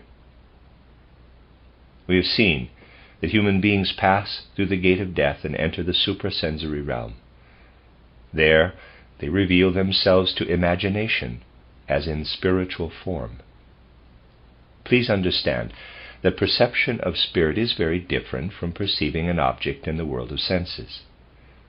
For example, those endowed with spiritual vision will tell you that when they perceived this or that, they could not tell you its size, and so on. Phenomena of the spiritual realm are not spatial, the way material objects are to the physical eye. Nevertheless, if we want to describe them, we can do so in such a way that they resemble an image seen physically, or some other earthly terminology might be used to describe it. So I ask you to consider this while I describe such things. When a human being has passed through the gate of death, the gradually fades. On the other hand, the rest of one's form becomes a kind of physiognomy. This countenance expresses, for example, how good or bad, or how wise or foolish a person was in earthly life. Everything we can hide in the sensory world, where villains are able to maintain absolutely innocent faces, can no longer be hidden once we pass through the gate of death. Your face cannot hide it, because one's face fades immediately, and the rest of one's form becomes a physiognomy that allows nothing to be denied. The point here is that after we have passed into the spiritual world, our whole relationship to the universe changes. We must realize that the faculty of thinking, especially the kind of abstract thinking we consider so important on earth, has absolutely no value in the spiritual world. The faculty that uses the head as its apparatus is completely without value in the spiritual world. We cannot use it there. We must abandon the kind of thinking of which we are so proud, through which we develop our concepts of material phenomena. Philosophers exist only on earth because it is precisely philosophical, abstract thinking that is left behind. The further we penetrate the spiritual world, the more completely our soul life becomes perception, the kind of sight whereby the thoughts underlying things are conveyed to us along with seeing. On earth, we develop thoughts. In the spirit world, the things themselves reveal thoughts, which come to us. Thought is accomplished there through perception. And this is true of not only thought, indeed all of our experience in the spiritual world comes to us through perception. In the sense-perceptible world, we have certain references to help us describe the spiritual in which we live between death and a new birth. In the realm of the senses, we see stars and the planets of our system, and they reveal only their outer nature to our senses. Their inner reality is very different. They are the gathering of spiritual beings who have come together in diverse ways where stars appear in the heavens. When we observe a star with our physical eyes, there is in fact a community of spiritual beings at that place in the cosmos. The physical star we see shows us only the direction, a signpost or chart. Conventional scientific descriptions of stars have very little meaning because they deal only with those signposts or charts to orient our vision.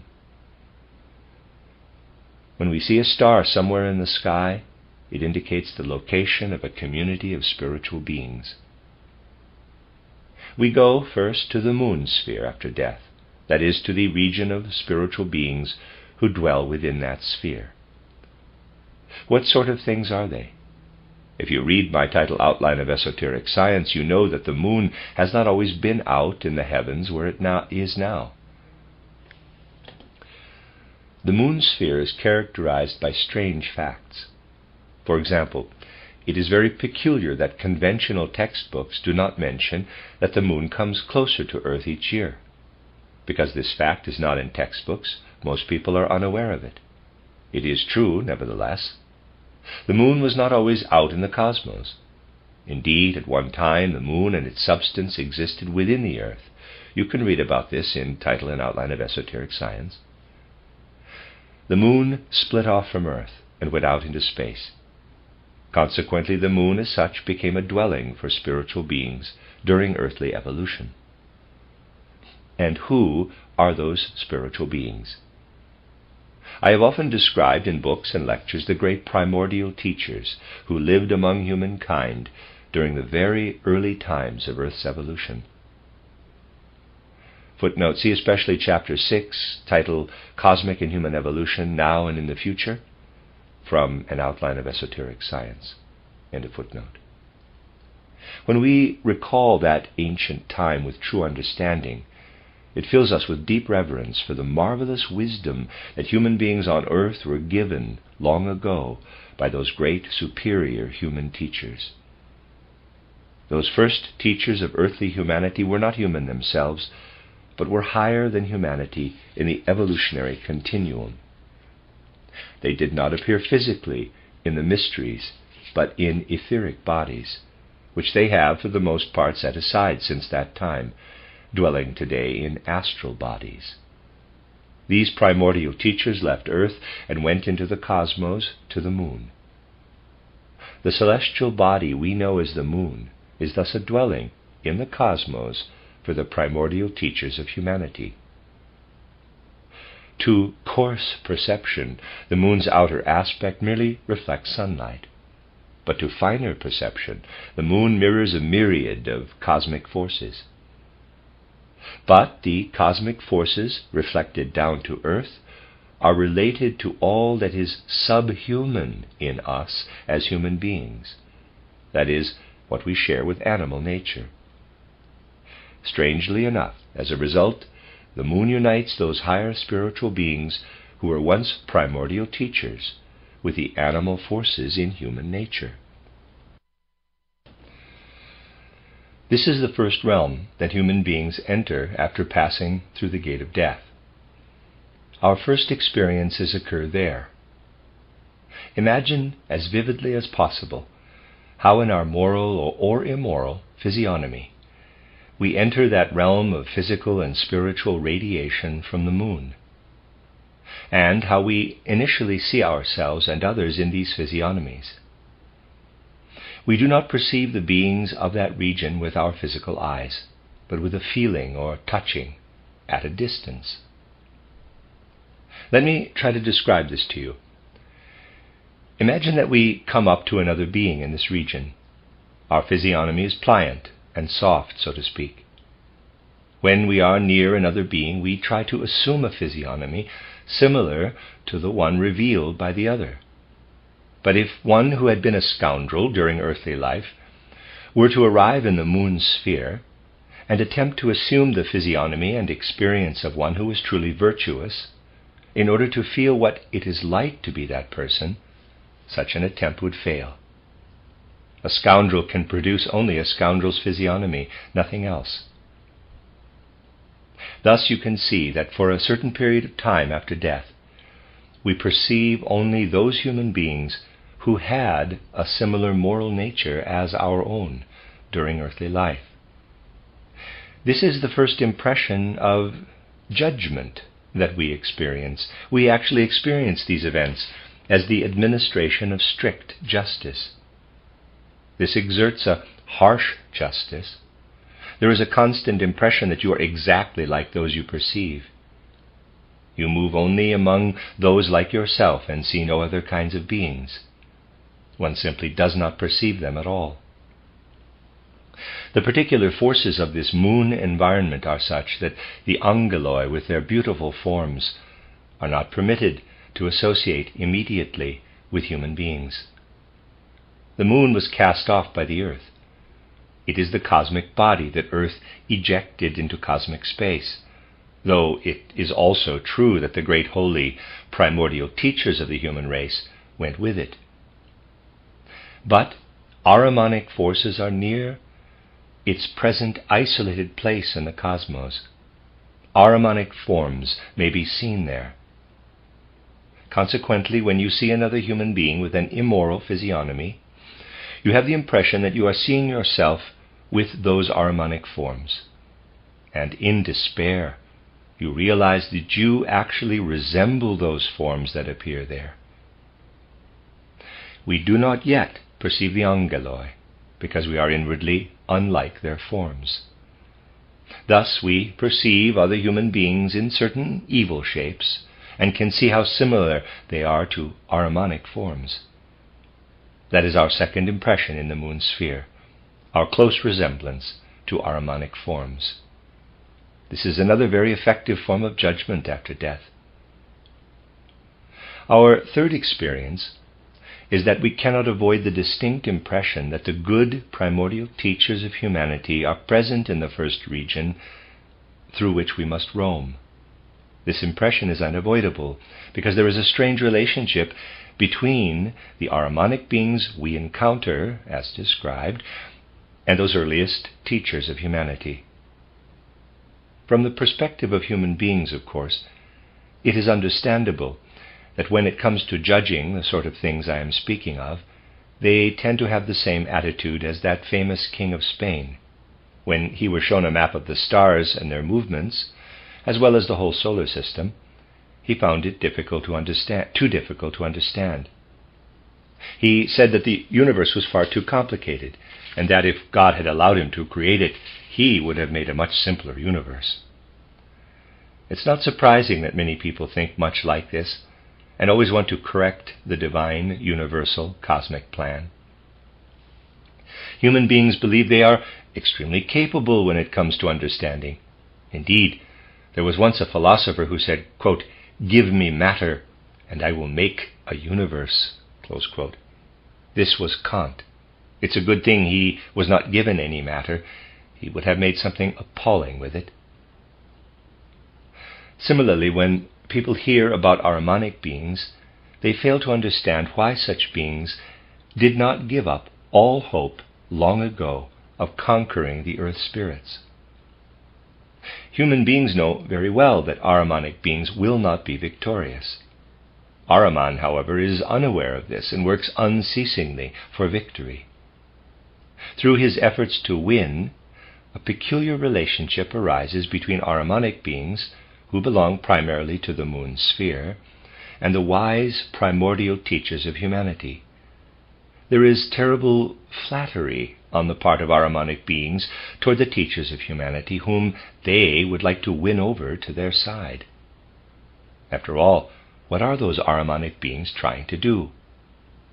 Their goal is to arrest earthly development at a certain point and prevent it from further progress. It is always Ahriman who says, quote, "Human beings have brought their evolution thus far. Now they must stop and go no further. I want them to harden into their present condition and continue on their cosmic journey as ossified creatures, not as evolving human beings," close quote. Ahrimanic beings whisper these things into our ears every night. It is what they want to happen to the whole earth. They wish to stop its evolution at a certain point. Now, consider the great primordial teachers of humanity in this sense. They left behind on earth the ancient primordial wisdom taught in the old mysteries, but it has dimmed through the ages and is no longer understood. The teaching of this ancient wisdom could not continue, because if we had continued to receive it, we would not have progressed. Above all, we would not have gained the possibility of freedom. We would not have free will.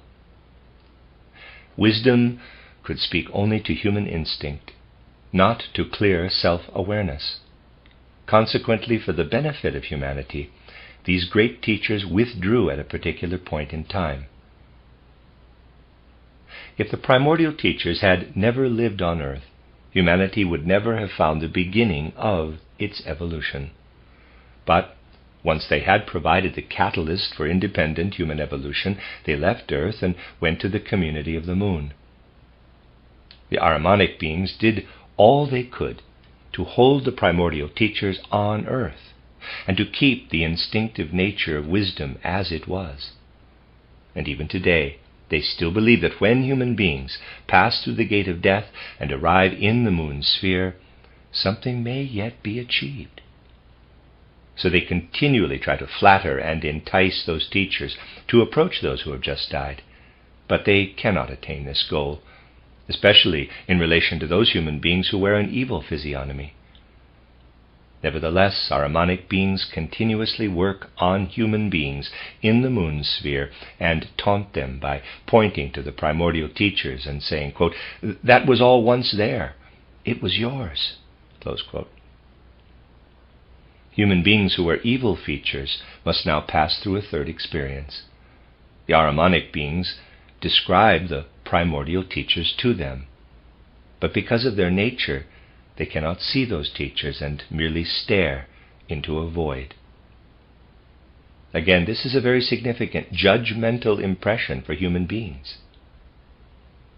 Then a feeling begins to weigh heavily on the soul, because one is unable to see those who gave humankind its starting point.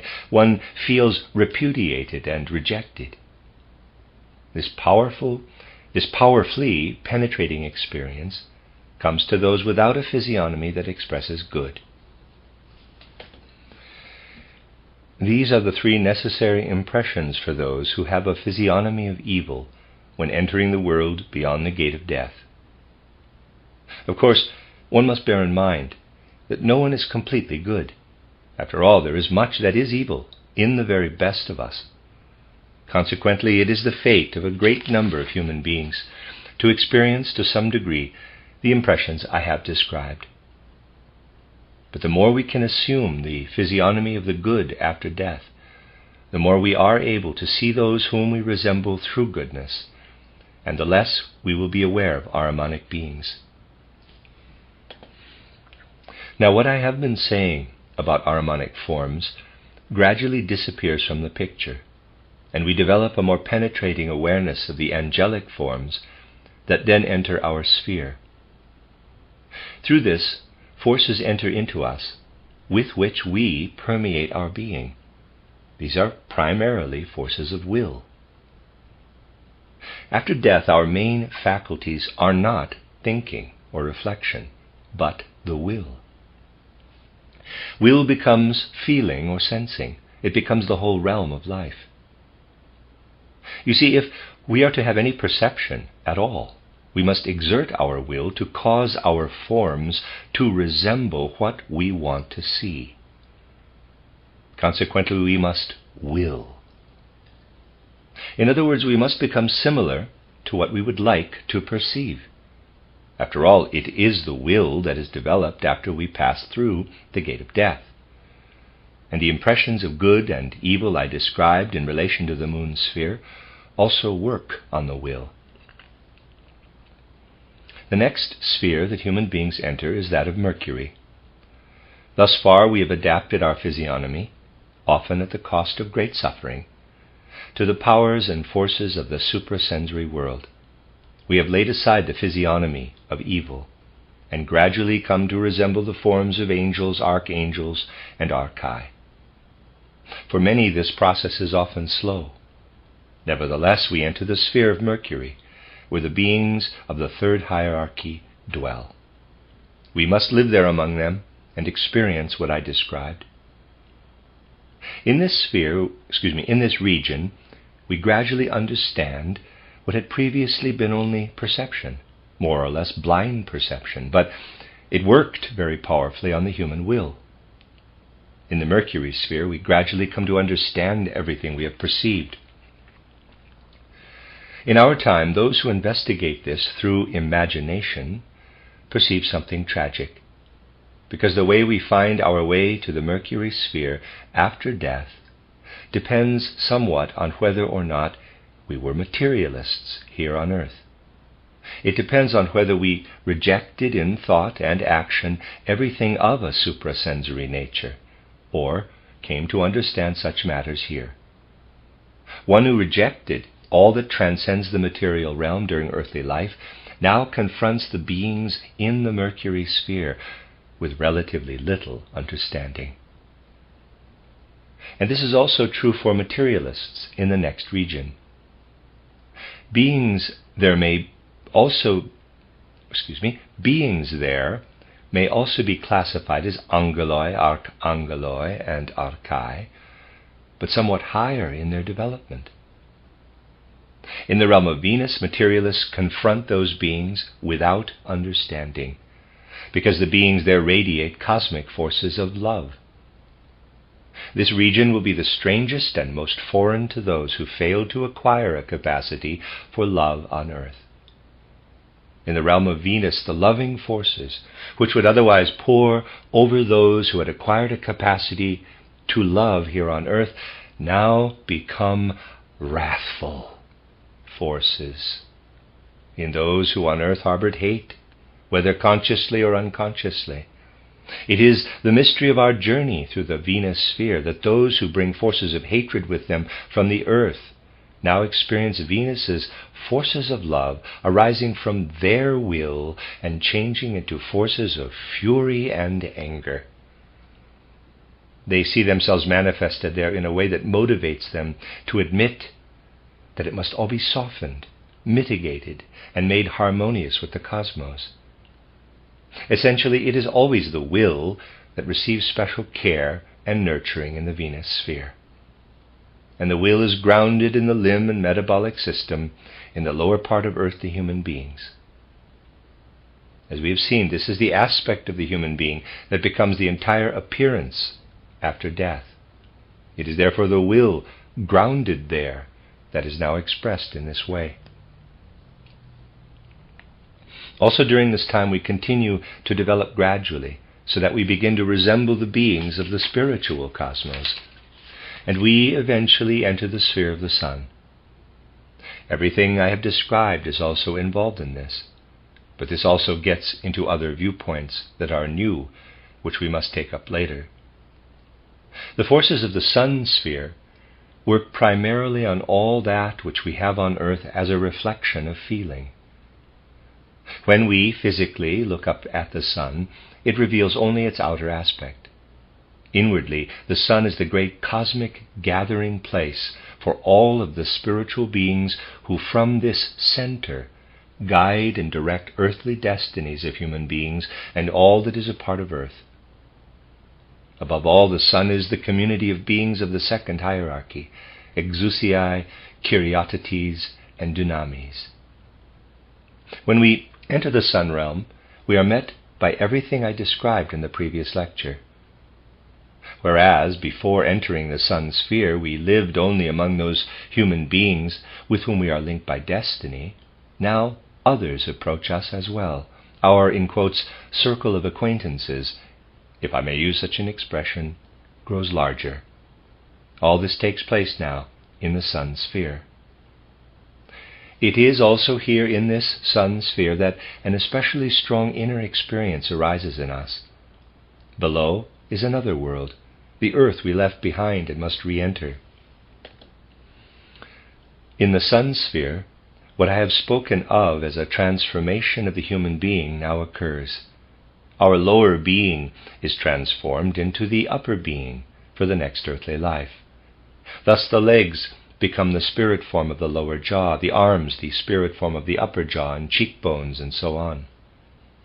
This event in the spiritual world is a marvelous work, compared to which any human work on earth is insignificant.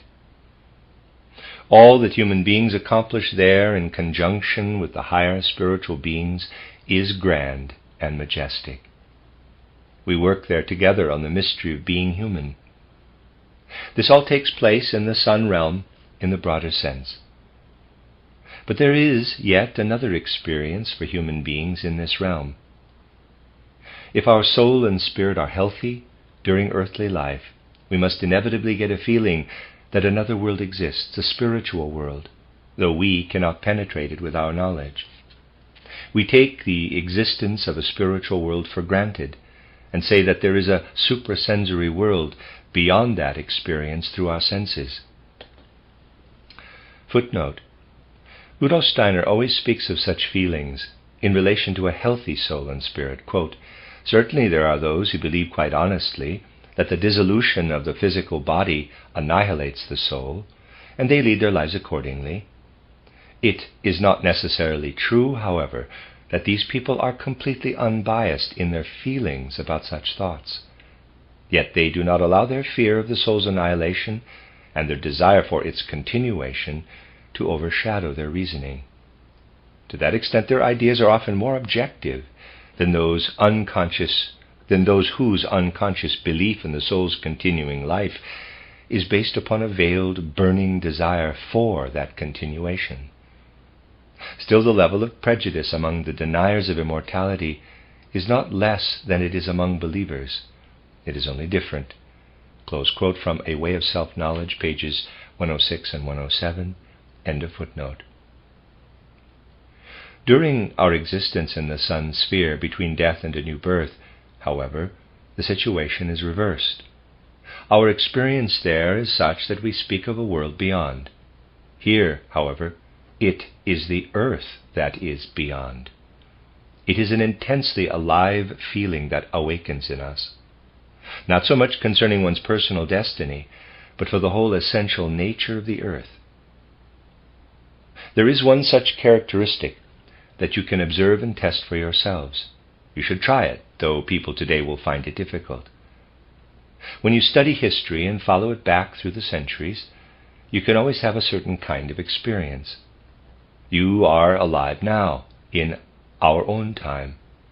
Go back through history, through the World War, to earlier and earlier events, until finally you arrive at an historical period back to, let's say, about 1500 or 1550. It begins to feel familiar to you. Consider for a moment such intimate human knowledge. Something that lies far in the past seems familiar. You think that this must be something you experienced yourself. Superficial people immediately conclude that this was the period of a previous earthly incarnation. Usually, however, this is not the case. Usually it is instead the time between death and rebirth in the sun sphere, when you experienced most vividly a connection with earthly existence. It was the year when the earthly life presented itself to you in the sun existence as a beyond, just as the opposite happens on earth, where suprasensory life presents itself to you as beyond. Let's pause for a moment in considering our path of development after death. We saw that once we have moved away from the earth, we complete the moon existence first. Then we enter the spheres of Mercury, Venus, and Sun, and we continue on from there. Later we will speak of what follows. None of these events in the spiritual world are isolated. They are also connected to events on earth. And this leads to a very special relationship. Moon existence is thoroughly permeated with the great primordial teachers of humanity, whom we have often mentioned. In very remote antiquity, they left Earth and went into the cosmos to form a cosmic community on the moon. But there were various people who had been initiated into the mysteries and later retained a truly living inner vision and hearing of the knowledge that had existed on Earth as the result of those primordial initiates. Consequently, in the mysteries of the ancient Indian period of civilization, there was still a living knowledge of the moon initiate's wisdom. Footnote: the whole span of cosmic evolution is described in title An Outline of Esoteric Science, quote, Cosmic Evolution and the Human Being, close quote, on the post-Atlantean civilization of ancient India, see pages 252 to 258, end of footnote. This is where we must look for the source of what we can still marvel at today as the echoes of ancient Indian wisdom. Nor is this all. A twofold event took place. During various later eras, people also felt the influence of the suprasensory realm through which we wander between death and rebirth, though it gradually changed and lessened with each era. In other words, people became less aware of it. The influence that Mercury exerted, for example, was especially strong during the ancient Persian period, but people were less aware of it. Because of this, they developed the myth of Ahura Mazda, which was a dim cognition of Mercury's influence on Earth. During the Egypto-Chaldean era, the active influences were mainly those of Venus. Then came the wonderful era of Greek culture, which continued in that of the Romans. It was during this Greco-Latin culture that the sun influences affected Earth most strongly from the spiritual world. But humanity was the least aware of such influences during the Greco-Latin period. This was also when two things came together. First, during our existence between death and a new birth, when we enter the sun sphere, we feel an intense longing to sense the earth from the sun. On the other hand, everything related to the sun and its nature had a strong influence on the Greeks. All the sun forces given to earth had deep significance for them, especially those known as Athenians, in contrast to the Spartans. Yet everything related to the sun, including its spiritual aspect, exerted a remarkably deep cosmic influence on Greece and the whole configuration of the Greek civilization.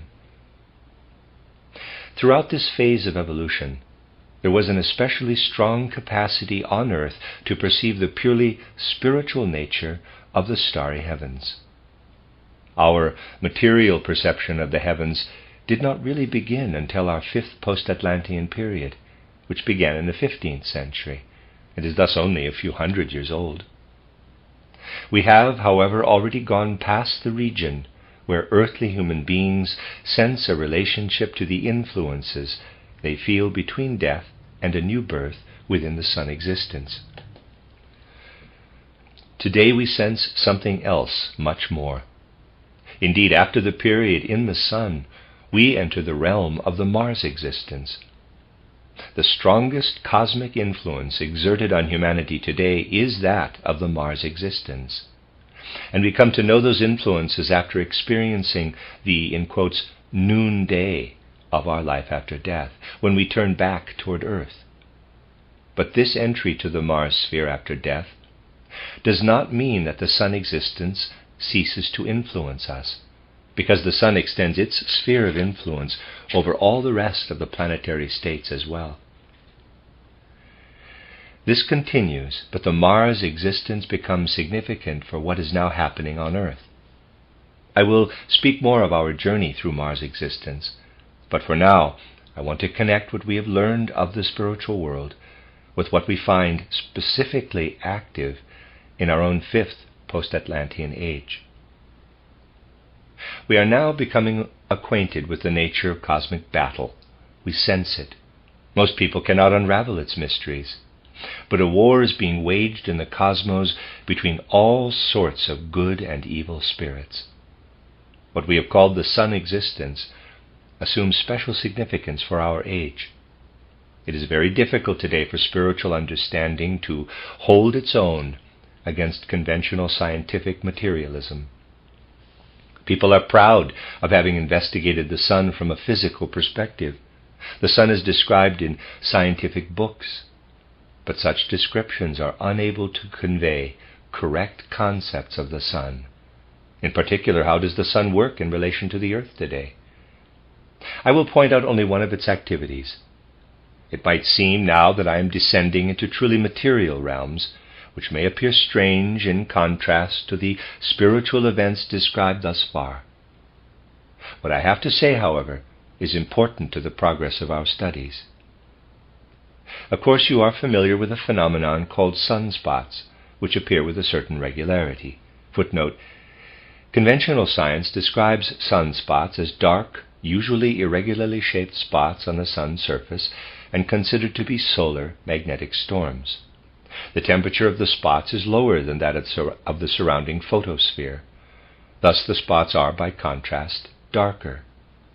All but the smallest show a dark central portion, the umbra, with a lighter outer area, the penumbra. Sunspot activity peaks every 11 years.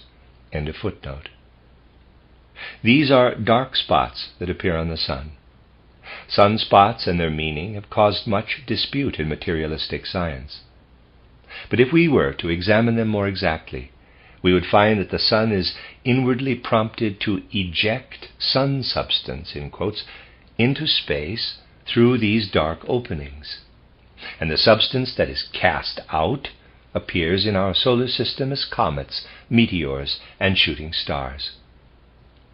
Particularly during our age, those beings who rule the universe from within the sun cast out comets, meteors, and shooting stars. They did so in earlier times as well, but now this activity has a new significance. That is why I said that during earlier times it was mainly the spiritual impulses emanating from the star system that worked. Now the forces contained in the iron cast out of the sun begin to have a special significance for human beings. These impulses are used by the spiritual being we call Michael, who serves the spirit in the cosmos. So something not present before to this degree has appeared in the cosmos during our time. Cosmic iron, with its spiritual significance, makes it possible for Michael to mediate between the suprasensory and the sense-perceptible earthly phenomena. Consequently, in our time, we encounter something of a warlike spirit in the world we enter when we go beyond physical existence. In our epoch, when we attain suprasensory insight, cross the threshold, and rather than concentrating on personal matters, focus on the larger cosmic concerns underlying our whole civilization, we gaze into that other world and perceive battle, strife, and spiritual warfare there. Strife, war, and conflict are behind the scenes of existence in the spiritual realm. What the sun spirits eject into space as iron in a form that becomes physical also becomes, in the broadest sense, Michael's armor as he accomplishes his task in the cosmic battle to help humanity progress in the face of strife and war, the forces behind the scenes of today's civilization. On the one hand, there is war and strife. On the other, the work of Michael. Footnote, see the Michael letters in title Anthroposophical Leading Thoughts, Rudolf Steiner Press, London, 1998. End of footnote. Again, this all relates to the development of human freedom. As you can see, as earthly human beings, our blood contains iron. Even if we had no iron in our blood, the impulse and feeling for freedom would still arise in our souls, but our bodies would be unable to act on that impulse. Because we can learn how Michael is able to use cosmic iron, which was also cast out in former times, we can not only understand the concept of freedom and its impulse, but we can also sense the body's power to carry the impulse of freedom. By understanding the Michael impulse correctly, we can learn how to use the iron within us for spiritual freedom. External matter has meaning to us only when we understand it as an expression of spirit in the world. In our age, we must learn to use the iron in our blood properly. Wherever there is iron, there is also a cosmic or human impulse to develop freedom. It was out of deep inherent knowledge that the ancient initiates ascribed iron to Mars.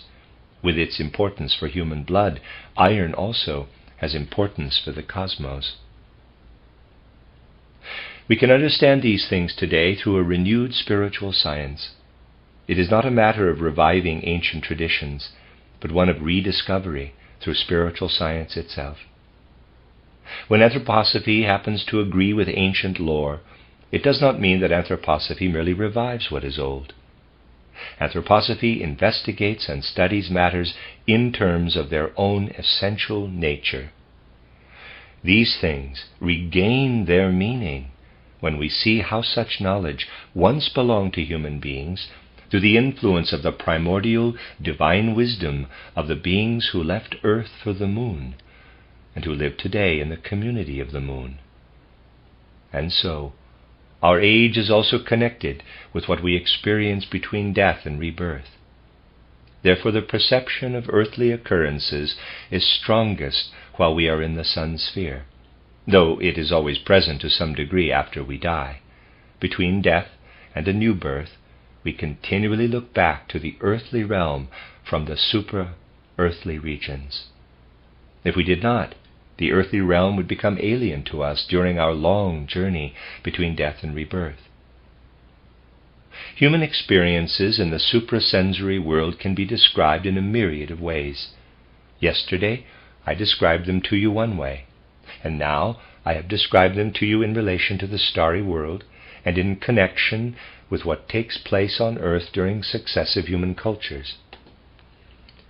All of these things must be brought gradually into a whole. No one should come and say, quote, "Well, one time he described our passage through the period between death and rebirth one way, and then another time he described it very differently." Close quote. If you go to a city once, twice, or even 3 times, you will certainly describe different things differently, according to what you learn about the city each time. Eventually you must bring all the details of your descriptions together.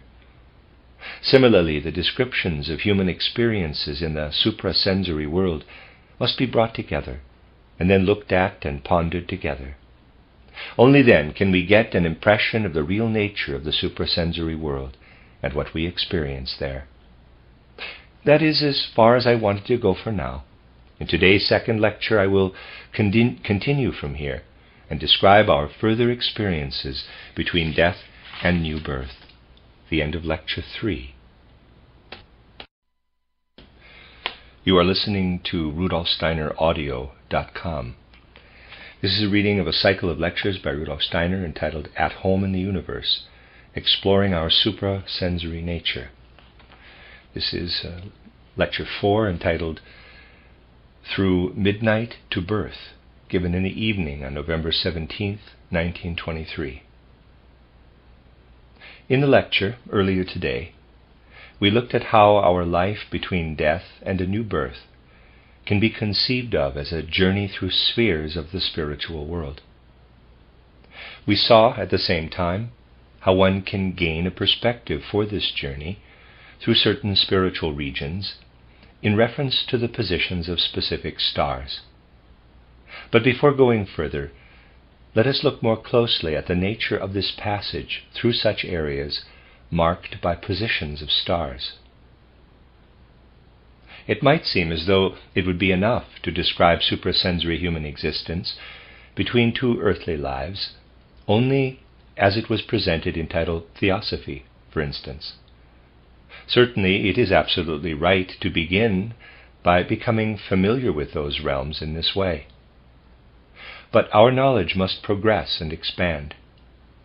Thus, it is necessary to approach these matters in a way that includes the unity of the cosmos and the harmonious cooperation between the suprasensory and sensory worlds. And it may be said in this connection that the whole relationship of the various regions traversed between death and the new birth is also manifested in terms of spatio-temporal relationships between the stars. Therefore, we present a true picture by speaking of these spiritual regions in terms related to the stars. And it is true indeed that when, pointing to a star, we indicate a place to which we must refer in relation to any suprasensory region. It could be argued that what exists between death and a new birth cannot be thought of in terms of space, or perhaps only to a certain degree. This is perfectly true, but it does have something to do with space. everything outside space and time plays into space and time. And because people must think and conceptualize in spatio-temporal terms, the imagery of the stars, once acquired, provides an excellent image of what lies beyond the senses. One thing, however, must be added. We learn in physics that processes in the physical world that are subject to gravity change out in cosmic space. Physicists report that gravity decreases in proportion to the square of the distance. The intensity of light also ebbs in the same proportion. But people refuse to admit one thing, that all knowledge derived from Earth about physical matters, such as gravity, light, and so on, is from this Earth. And though it applies to Earth and its immediate environment, it is plausible that it very well might lose some degree of validity out in space. We are thus justified in speaking of today's generally accepted knowledge as true only for Earth and its immediate surroundings. Just as gravitational force decreases in proportion to the square of the distance, so too the truth of our conclusions decreases as we move away from Earth. When an astronomer or astrophysicist, for example, uses ordinary thinking to determine what takes place in a spiral nebula out in space, it is like trying to calculate the weight of a stone, according to conditions on Earth, in a spiral nebula out in the heavens. Consequently, we should not be surprised when spiritual science tells us that matters look one way here on Earth and completely different out in the cosmos. Here the moon appears as we are used to seeing it, but in reality it is a cosmic community consisting of what I described in this afternoon's lecture. Those are the facts regarding the stars and constellations.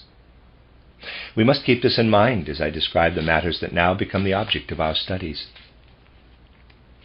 So far, the lectures have brought us to the point where we move into the sun sphere during our life between death and a new birth. In this region, the spirit form of the lower part of the human being changes into what the head will become in the next earthly life. We must remember, of course, that our path between death and a new birth takes us through all these planetary spheres twice. After death we pass first into the moon sphere, then we go on into the spheres of Mercury, Venus, and the Sun. That is where we left off in our description. In the sun sphere, the lower human being begins to be transformed into the upper human, so that the limbs are transformed, at first spiritually, into what will be the human head organization. This metamorphosis is an infinitely grand and sublime work, and anyone who studies the human head only in a physical connection has no idea of all that must work together in the cosmos to bring about the spiritual model of this human head, a seed that then unites with the physical embryo. This work on the spiritual model of the head, which then acts upon the physical embryo, begins during the period after death that we spend in the region of the sun. After this work has been begun in the sun sphere, we go into the Mars sphere, then into the Jupiter and Saturn spheres. The Saturn sphere is really the last one that we then enter, since Uranus and Neptune do not enter our picture. During this whole time spent passing through these realms, we work on the spiritual archetype of the head. Our path then leads us even farther into the cosmic expanse, out into the vast cosmic ocean where metamorphosis continues until we begin our return path. Then, returning through the regions of Saturn, Jupiter, and Mars to the region of the Sun, we come again, finally, to the sphere of the Moon. We will hear more about this return path later. For now we will consider our experiences once our time in the region of the Sun is ended.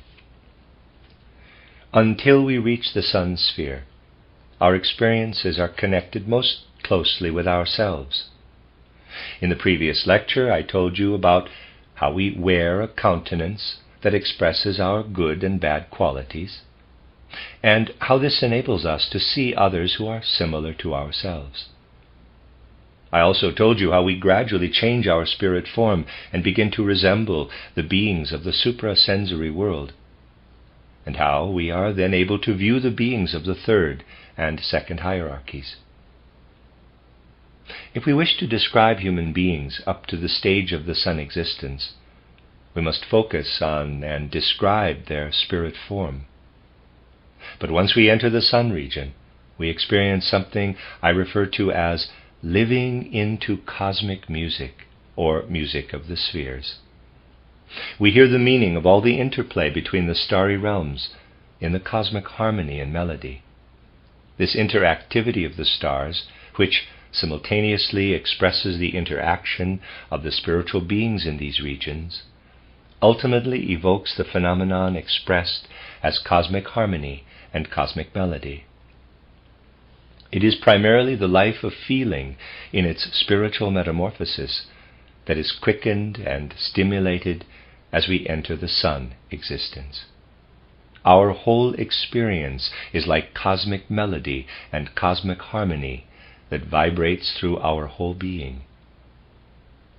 At this stage of our life between death and a new birth, we do not need theory or anything that can be expressed in words.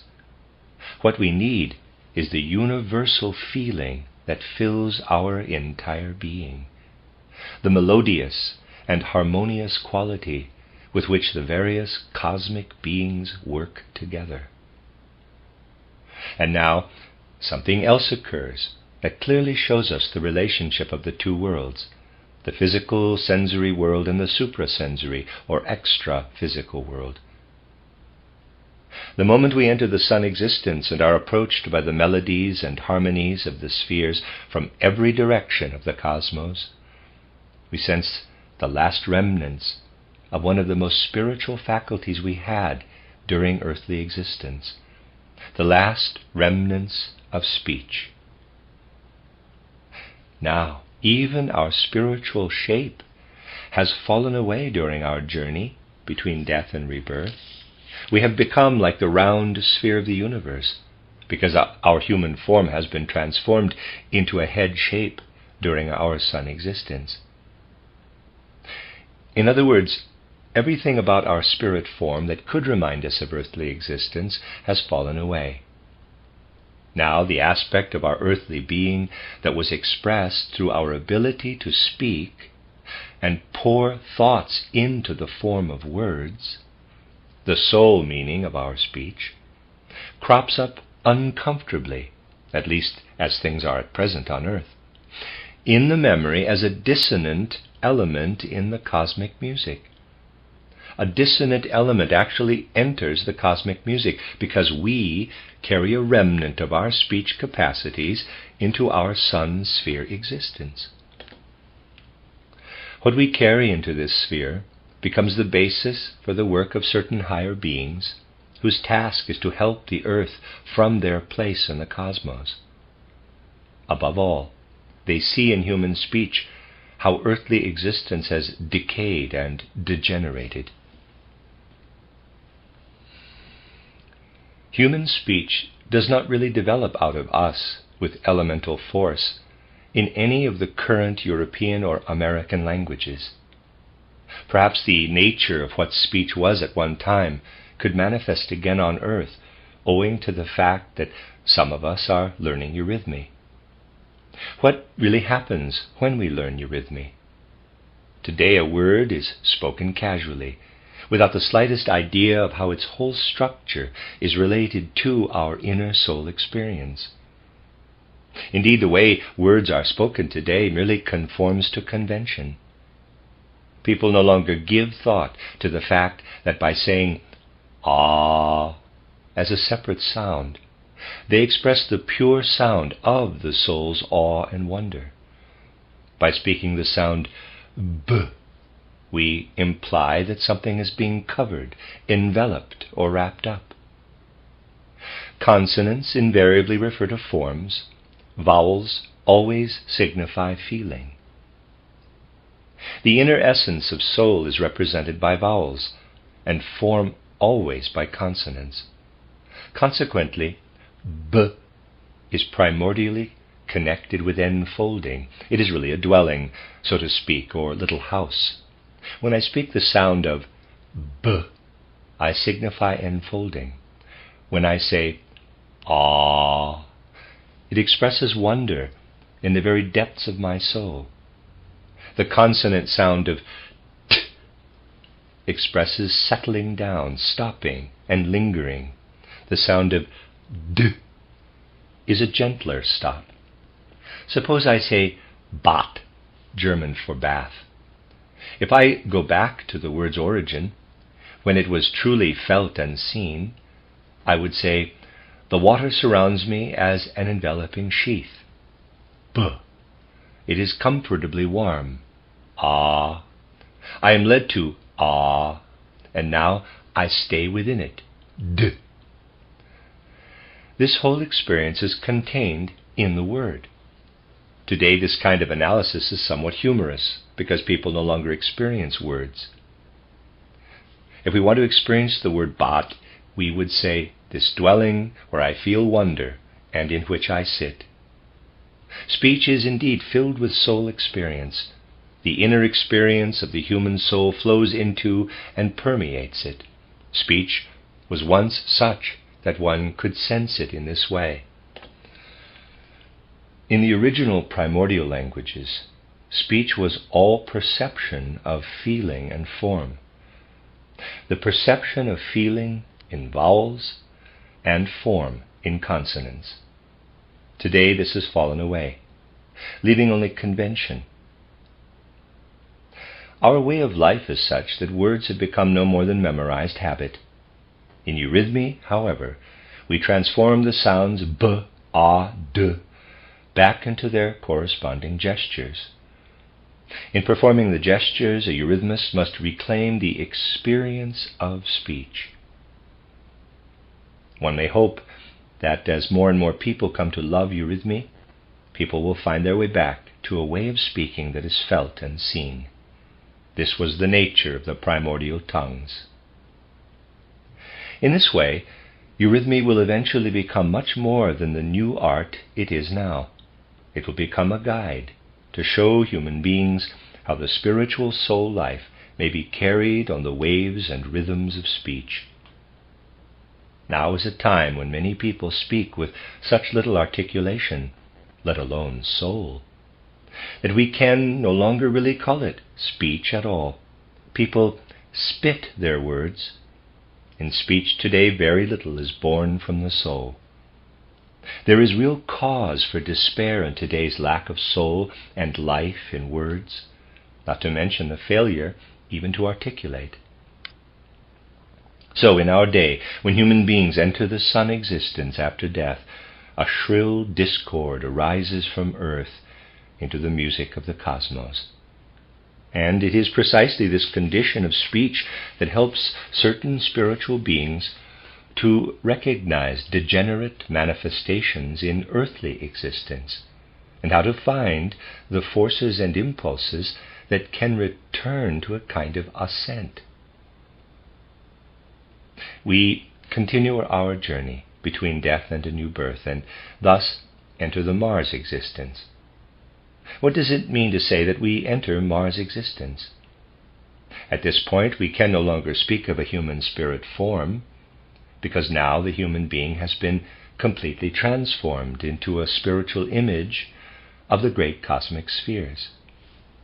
The path leads on and on, through the spheres of Mars, Jupiter, Saturn, and into the billowing waves of the cosmos. In the region of Mars, human beings experience the, in quotes, population of Mars. These inhabitants of Mars are revealed as either discarnate human souls or hierarchical beings, mostly those of the higher hierarchies, from whose entire being cosmic speech reverberates into space. Human beings have now arrived in the region where cosmic music becomes cosmic speech. At first they hear it, and then they become interwoven with cosmic speech themselves. Instead of the imitative human speech, they listen to creative speech, speech through which things come into being. This takes place during our passage through the Mars sphere. While we pass through the Mars sphere, we learn in a conscious way from the beings there. The spiritual population of the Mars sphere consists of beings who know the cosmic speech, along with other beings who are warlike, and so on. But human beings are concerned primarily with the beings of the Mars sphere who are in fact wholly cosmic word. These are the protectors of cosmic speech. Our journey then leads us into the region of Jupiter, where beings guard cosmic thought. These beings radiate thought entities into our planetary system and its environs. And now we pass through this region, in which we become involved in a metamorphosis that I can describe only in the following rather schematic way. Picture how human beings become a kind of image of the cosmic spheres, into a spirit model for the head of their next earthly incarnation. After we have learned from the shrill dissonance of the earthly speech in the sun existence to lay aside this earthly speech, we grow into the cosmic speech while passing through Mars. We receive there the first predisposition for understanding cosmic speech. After the described transformation has begun, metamorphosing our lower limbs, the legs into the lower jaw, the arms into the upper jaw, and so on, we work at first with the beings of the higher hierarchies, preparing the spiritual model of the head. But during this time, the head is being prepared to understand the cosmos, not the earth. And it first learns cosmic speech and cosmic thoughts. Cosmic thoughts and cosmic speech live into human heads there. And just as here on earth we know something about the mineral, plant, and animal kingdoms, so on our journeying through Mars and Jupiter do we know the mysteries of the spiritual cosmos. We develop the right feeling for what it is to be a human being when we become aware that as we pass through life between death and a new birth, we learn all the names of the wonderful, majestic beings of the higher hierarchies. Learn to understand what creative functions they perform in the universe. To form judgments not about how to get from The Hague to Amsterdam, but about how cosmic epoch emerges from cosmic epoch through the creative activity of the higher hierarchies. Such is the transit through Jupiter. Next we pass through Saturn existence. Saturn endows us with what we could call cosmic memory. Saturn is the cosmic region of spiritual beings who preserve the memory of all that has ever happened in our planetary system. Saturn is the grand repository of memories of all planetary events. In the Mars sphere, we learned the speech of the gods, and in the Jupiter sphere, the thoughts of the gods. Now, in our first transit through Saturn existence, we learn everything the gods of our planetary system remember. Thus there is built into the spiritual archetype of our future earthly heads all that will prepare us to be citizens of the cosmos and to live among beings of the hierarchies, just as we live on earth among the subordinate kingdoms of minerals, plants, and animals. Then, once we have been enriched deeply in our spiritual existence, to the degree that we understand the speech of the macrocosm, in the broadest sense of the word, we enter the region called the sphere of fixed stars. In this region there is no longer planetary activity, but the activity of fixed stars. There, work is done in the most profound sense, for the first time, with the cooperation of endless spiritual worlds, to bring together the elements needed for the primal archetype of the human head. Then we begin our return path, first into the Saturn sphere, which we can talk about tomorrow. Because we received the planetary memory into ourselves during our earlier transit through the Saturn sphere, a basis can now be established in the head for the faculty of memory needed in earthly life. Cosmic memory implanted into our being and made, in quotes, earthly. It is transformed into the capacity of human memory. And in the Jupiter sphere on the return path, all that we acquired by perceiving the thoughts of the gods becomes our capacity for understanding human thoughts, reflected by ordinary consciousness, once the spiritual archetype of the head has joined with the archetype of the physical embryo. Now, however, during our return through Saturn, a detailed plan can take place for the metamorphosis of the lower human into the various parts of the head. This is a wonderful activity. One human being works on another in harmony with the beings of the higher hierarchies. Truly, the work accomplished here in forming the human head is not unlike creating a whole universe. In the sphere I am now speaking of, as the existence between death and rebirth, every individual human head is seen as a wonderful world, one of infinite variety and detail.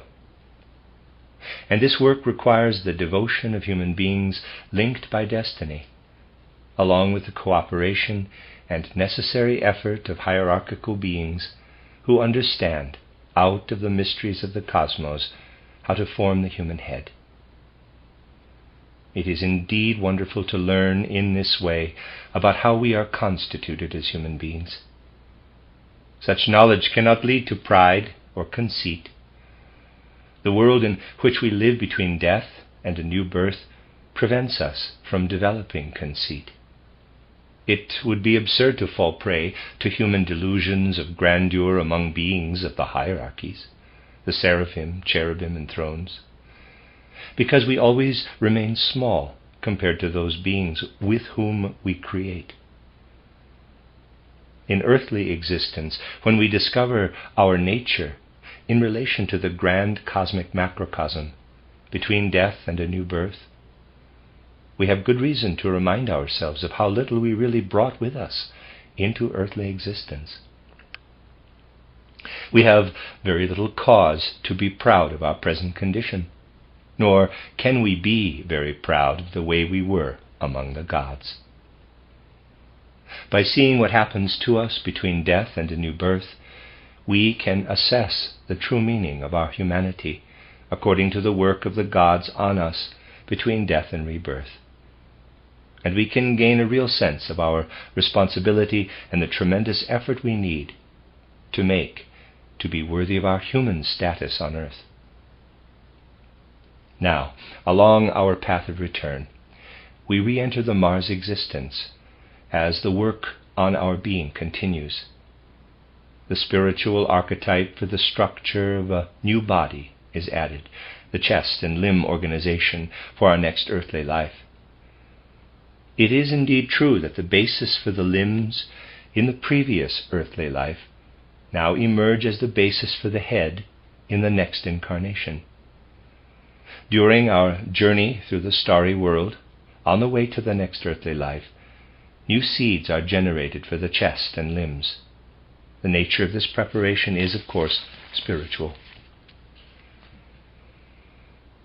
As we pass through Mars again, what we acquired as the most sublime spirituality during our first passage through Mars, that gave us the capacity to understand the cosmic word, now becomes somewhat lower spiritually.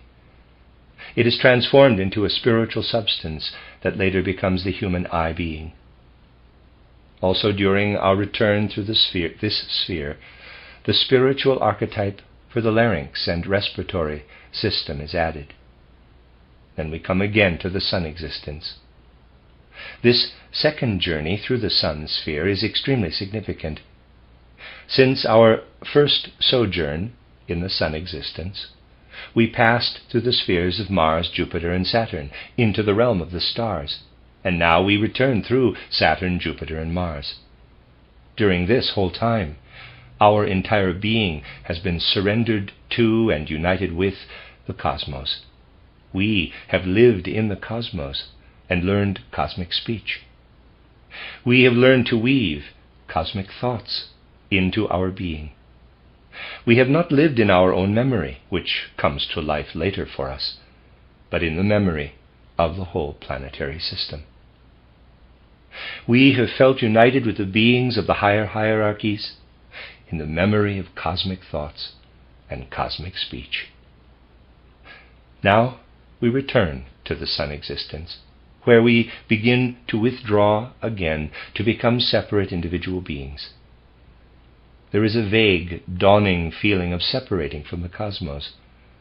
This is because the archetype for the human heart is now being established within us.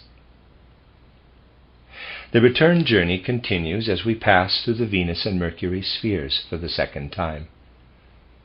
There the spiritual archetypes of the remaining organs are planted within us.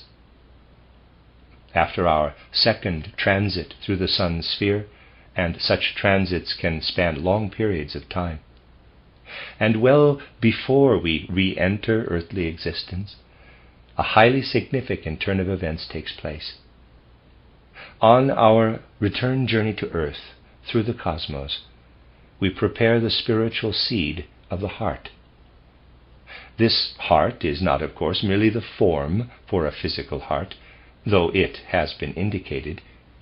It is a form enveloped by and interwoven with our entire worth as individual human beings, as a result of prior earthly lives. The most important thing is not that we receive the archetype of the physical heart into ourselves in the sun sphere, but that this heart seed concentrates our whole moral being, our qualities of soul and spirit.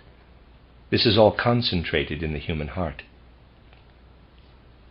Prior to the uniting of the archetypal heart with the embryonic foundation of the future body, the cosmic heart is a spiritual and moral soul entity within us. We then unite this spiritual and moral soul essence, which we acquire and experience as we return to earth, with the archetype of the embryo. This concentration of our spiritual and moral soul nature is experienced by us in concert with the sublime beings of the sun, who oversee the creative forces of the whole planetary system and consequently our existence on the earth. Allow me to use an image to describe this to you. The impressions may sound strange, but they are appropriate. When we are given this cosmic heart, we are surrounded by the spiritual beings of the hierarchies who direct the whole planetary system in relation to earthly existence. Here, our attention is drawn to something absolutely magnificent and marvelous. It is difficult to describe what the human being experienced during this phase. In a certain sense, it is not unlike the way we feel in physical existence. In physical existence, we feel intimately connected with our heartbeat and the heart's activity as a whole. Likewise, through our microcosmic spiritual heart, we feel united with our whole being of soul and spirit. The moral being of soul and spirit that we have become at this moment of experience is a, quote, spiritual heartbeat, close quote, within us. Our whole being thus seems to be in the cosmos, just as our heartbeat is in us. We sense our whole being in the cosmos like our own heartbeat, and we feel a kind of circulatory process connected with it. On earth, we feel the blood's circulation in our heartbeat and our breathing in relation to it. Similarly, on our return journey through the sun existence, if I may express it in such an image, we feel the beat of our spiritual macrocosmic heart, and we feel as though currents were flowing from there to beings of the second hierarchy. Just as in the physical organism our blood flows to the heart from the veins, likewise the words of exousiae, kuriotetes, and dunamis pour into our spiritual soul being, now located within us, all that they say about the cosmos and cosmic judgment of human beings. The spirit of the cosmos, its words and its tones, become the circulation concentrated in this spiritual macrocosmic beating heart, the spiritual and moral soul of a human being. It is our spiritual human heart beating. At the same time, however, it is also the heartbeat of the world itself, the world we are in. And there, the works and forces that flow from the creative beings of the second hierarchy are experienced as the bloodstream. The human bloodstream is concentrated in the heart so that we can sense it subconsciously. The heart is indeed a sense organ for perceiving the blood's movement, not a pump, as physicists claim. The coursing of blood is brought about by our spirituality and vitality. Likewise, during this period of our life between death and a new birth, we are graciously privileged to bear within us one of these perceptive organs, a cosmic heart, created from the macrocosmic pulse that springs from the activity of the second hierarchy.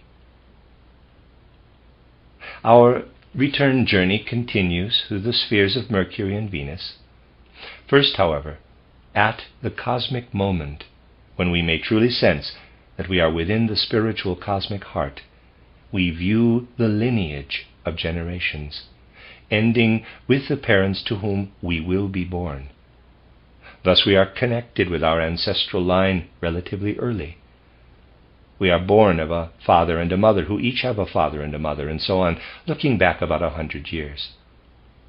But we must go even farther back, through several more centuries, because long before our birth on earth, we will have united with the genetic line that culminates with our next family.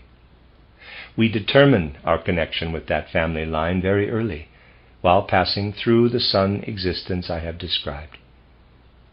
In our transit through the cosmic communities of Venus and Mercury, we are able to determine somewhat our destiny, so that it aligns as closely as possible with the circumstantial conditions we must experience through birth within a particular family and nation. Then we re-enter the moon sphere. Please recall that during our first transit through the moon sphere, our thoughts were directed toward the primordial sages and to earth, in terms of both evil and good, back to the beginning of Earth's existence, when supra-human teachers imparted superior wisdom to earthly human beings. Now, as we enter the moon existence for the second time, our attention is drawn less toward ancient earthly events. The time we spend in this cosmic moon existence corresponds to the time between earthly conception and birth. Thus, the life of the human embryo is accompanied by a certain cosmic development. In the moon sphere, we pass through a certain phase of evolution, while on earth there is a step-by-step preparation of the physical embryo with which we gradually unite. And what are we doing in a macrocosmic sense during this second moon development? In all of the experiences I have described thus far, human consciousness is much more clear and awake than ordinary consciousness during earthly life. It is tremendously important to be perfectly clear about the fact that dreaming consciousness is dull and waking consciousness is bright, and that our consciousness after death is even brighter. Our whole life here on earth is dreamy compared to the brightness of our awareness after death.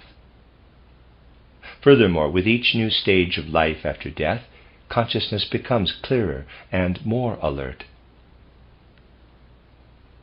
When we first ascend through the moon sphere, our consciousness brightens because we enter the environment of the wise primordial teachers of humanity. On our passage through the Mercury and Venus spheres, it grows brighter still. It thus becomes brighter with every entrance to another starry realm. During our return earthward, however, our consciousness goes through a corresponding sphere by sphere dimming, although as we reach Mercury, it is still brighter than in ordinary earthly life. But then we enter the moon region. In this environment, we are shown what we were as human beings at the beginning of earthly evolution. Our consciousness is extinguished when we return to that sphere. There we experience the first illumined view of the suprasensory world in a state of consciousness brighter than any we can have on earth.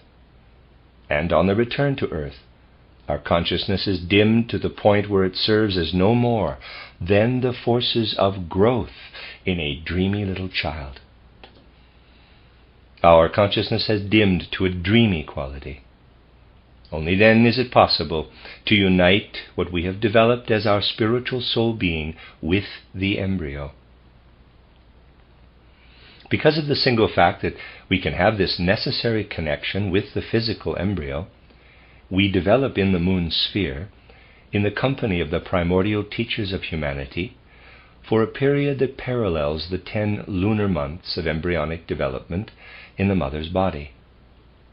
This moon development involves the cooperation of an entire community of those teachers in reducing the consciousness we possessed on Mercury to the dreamy level of our re-entry to earthly existence. We can understand the physical human being. We see here on earth only through insight into the suprasensory nature of the human being. Our suprasensory being can never be comprehended through earthly information, but only through spiritual knowledge of the macrocosm. Thus far, our lectures were intended to show how we as earthly beings must be born from the cosmos as spiritual human beings. In tomorrow's lecture, we will look at the significance of earthly life itself, inasmuch as this suprahuman being enters earthly life. And we will come to understand why we leave it again and pass through the gate of death, taking into the spiritual world all that we acquire during our life here. Now that we have become acquainted with some aspects of our spiritual suprasensory being, tomorrow we shall return and consider the relationship between the suprasensory and physical human being. The end of Lecture 4. You are listening to RUDOLFSteinerAudio.com. This is a reading of a cycle of lectures by Rudolf Steiner entitled At Home in the Universe, Exploring Our Suprasensory Nature. This is the last lecture in this series, Lecture 5, entitled Earth and the Mystery of Karma, given on November 18th, 1923. To the best of our ability, we have tried in a few short hours to look at the human journey through the suprasensory world, the realm where human beings live between death and a new birth. Although we are usually unaware of it, our human forces also reach into that world while we are here on the physical earth, in our physical and etheric bodies. In the physical world, we sense our suprasensory existence more or less as mystery, one that, unless we find at least a partial answer to it, leaves us inwardly without harmony, stability, and security. Indeed, our very life would lack energy and vitality, and true human love would remain beyond reach. Just by observing the human being here, we can see an aspect of our suprasensory human nature, and this can help us understand why the divine spiritual realms sent us into this world of physical senses. In fact, the reason is that knowledge of the suprasensory world must first be spoken of to people here in the physical world. We would have to approach questions of the suprasensory world very differently if we were to speak of them to those who have died and who are passing through their existence between death and a new birth. So today, as we consider human life on earth, it will be appropriate to conclude our study by allowing our minds to light up with what we have received so far concerning the mysteries of the suprasensory world. Let us begin by considering human life on earth. In other words, let us consider ourselves. First, we have our senses. They provide us with information about all that surrounds us. Our senses are the cause of our earthly joy and happiness, as well as our suffering and pain. As human beings, we sometimes fail to consider how significant our sense impressions and experiences are for our lives. And studies such as we have been devoting ourselves to for the past several days take us beyond our life of the senses into spiritual realms. It might seem as though this anthroposophic spiritual science could lead us to underrate sensory life, even to the point of saying that it has little importance, and that we should escape it in our own earthly life. Such an attitude, however, is not the result of a spiritual scientific study. Such feelings can never be the ultimate goal of spiritual science. It simply tells us that there are certain ways of living life in the senses that are incompatible with human worth and dignity, and that it is possible to give up the life of the senses in its inferior aspects and regain its deeper significance on a higher spiritual level. We would have good reason to avoid spiritual study if it took away the meaning of all the beauty that flows into our souls when we observe the wonderful world of flowering plants and fruiting trees, or any other aspect of the natural realm, such as the starry heavens and so on. And if, as a result, we were advised to abandon all this in favor of spiritual contemplation. But this is not at all how it is. When you recall what the initiates and masters of various ages offered for the perfection and dignity of human life, you find that they never diminished the beauty, splendor, and majesty of our earthly life of the senses. Their poetry and other arts were marvelous when describing suprasensory reality. We have only to recall such images as the lotus flower to see that initiates never shied from depicting the spiritual development through images grounded in sensory experience, and that it was their belief that what we find, or at least can find, in the world of the senses leads to the highest. But we human beings cannot find satisfaction in the sensory world as perceived by ordinary consciousness, because although the impressions that enter us through our eyes and ears and other senses is connected with our capital I being and its whole life and development, it does not really give our eye anything to support inner certainty. We gaze outward to the beauty and splendor of flowers and face a world of infinite variety. When we turn our gaze inward toward the eye, at first our ordinary consciousness feels as though the eye has vanished. It seems like it is merely a point of spirit within us that says little more than the empty word I.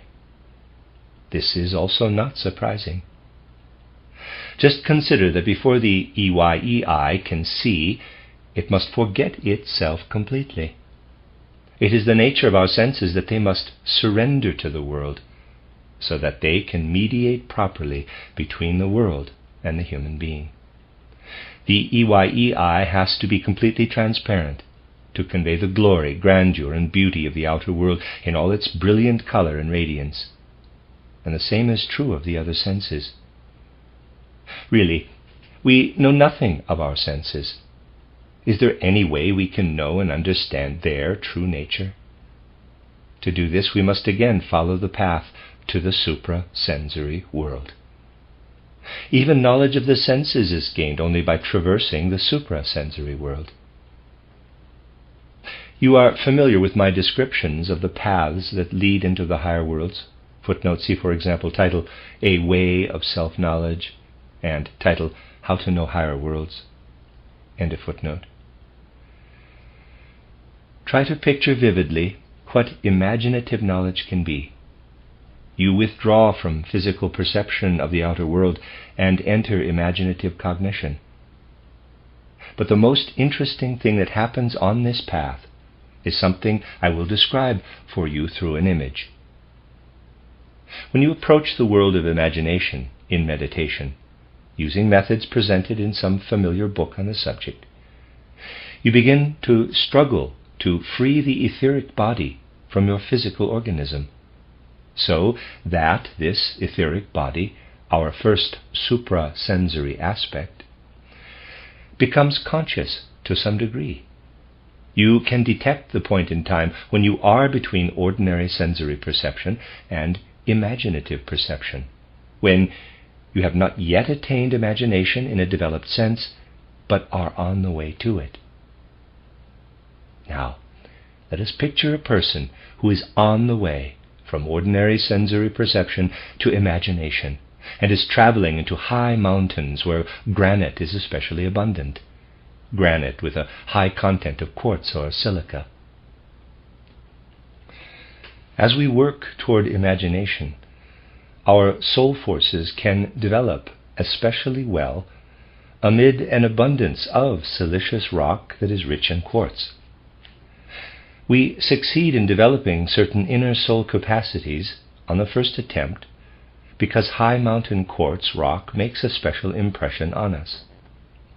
This quartz is initially only slightly transparent, but as soon as we have struggled through to the stage I have described, this mineral becomes completely transparent. We climb into the high mountains, and the silicious rock appears as transparent as glass, but in such a way that one has the feeling that something flows from one's own being to unite with the silicious rock.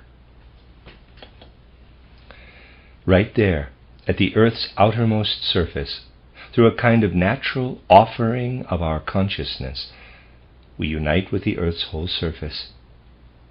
At this moment, it seems as though our very eyes are sending out streams that penetrate the quartz. At the same moment, something comes to life in us that causes us to feel united with the whole earth existence. In this unity with the quartz, feeling one with the whole universe, we experience our first real oneness with it that is not merely the product of a dream or some abstract thought. In this way, an intimate awareness can light up within us, which perhaps I can express by saying, quote, "Earth, you are not alone in the cosmos. You are indeed one with the great cosmos, along with me and all earthly beings." Close quote. Through this experience of oneness with the silicious rock, we no longer view the earth as separate from the rest of the universe, but as one etheric sphere formed from the universal etheric sphere. This is our first feeling. There are many ancient songs and ancient myths filled with wondrous revelations that sing to us across the ages in the literature from a time of inherent human clairvoyance. Today people read such songs and myths and like to feel that it lifts their hearts and souls. But the truth of such songs and myths eludes people of our time. We cannot even be affected by a true feeling for the Bhagavad Gita, for example, or some other Indian or Eastern literature, unless spiritual insight shows us the real possibility of our unity with the earth, leading to oneness with the whole cosmos. In many cases, the mood of those old songs and ballads arose from such oneness. It is like a walking in consciousness with light, a light that penetrates the hard quartz, making it a cosmic eye through which we can look out into the vast expanses of the universe. Indeed, we can say that when we begin from reality in our description of the suprasensory human being, we feel inherently disinclined to be abstract and theoretical. Rather, we are predisposed to present it in a way that links the feeling life of the human soul to the ideas we express. This should deeply stir our hearts whenever we study our suprasensory nature, that it is impossible to express our spiritual knowledge without uniting our thoughts and ideas with the whole human being in will and feeling. We must endure life, but one of the things most difficult to bear for those who are aware of the true human elements of suprasensory knowledge is to hear the way certain people turn spiritual understanding into fixed theories. Theoretical discussion of the spiritual world is no less painful than holding your finger in a flame. After we have progressed a certain degree in suprasensory cognition, when we understand through imagination the suprasensory forces that are active in us between birth and death, we can continue by attaining the level of suprasensory knowledge related to inspiration. Through inspiration, we can see into the nature of what we were before birth, when we descended into earthly life, and we can also see what we will become after passing through the gate of death. Everything described in these lectures can be seen. Our journey through the various regions in which our countenance is formed and where we metamorphose from the previous life into a new earthly life. Through inspiration, we can view everything I have described as our journey through the various starry worlds. Inspiration, through which we look so deeply into our own inner being, assumes a particular nuance when we consider that what can be described as our experience in the life between death and rebirth also lives in us during our life here on earth. Indeed, all the grandeur and cosmic majesty that must be portrayed by describing the true human being as a denizen of the starry worlds, and indeed even the worlds of the higher hierarchies, is also alive in us as we stand here on the earth, seemingly insignificant creatures from the spatial perspective within the skin of our physical bodies. Inasmuch as our knowledge can penetrate what we contain as a physical heritage of our true being between death and a new birth, we can also do something more. We can penetrate to the depths of our planet Earth, to its veins of metal ores of lead, silver, and copper, to everything that lives as the metallic elements of the rocky earth. When observed with the ordinary senses, the metallic substances initially do little more than suggest the various kinds of earth in which they occur. But when we penetrate the earth with a spiritually honed perception that tells us about the human spirit, something special happens to the metallic elements within the earth. All the copper, silver, and gold in the earth begin to speak in a rich and mysterious language. As we live on earth, we are confronted by something that gives us a more intimate relationship with the living soul being of the earth itself. Metal ores tell us something. They become cosmic memories for us. This is actually what happens. Consider yourselves, for example, when you nurture an active inner stillness and allow old memories to bring many things into your soul, you feel as though you were living again in numerous past experiences.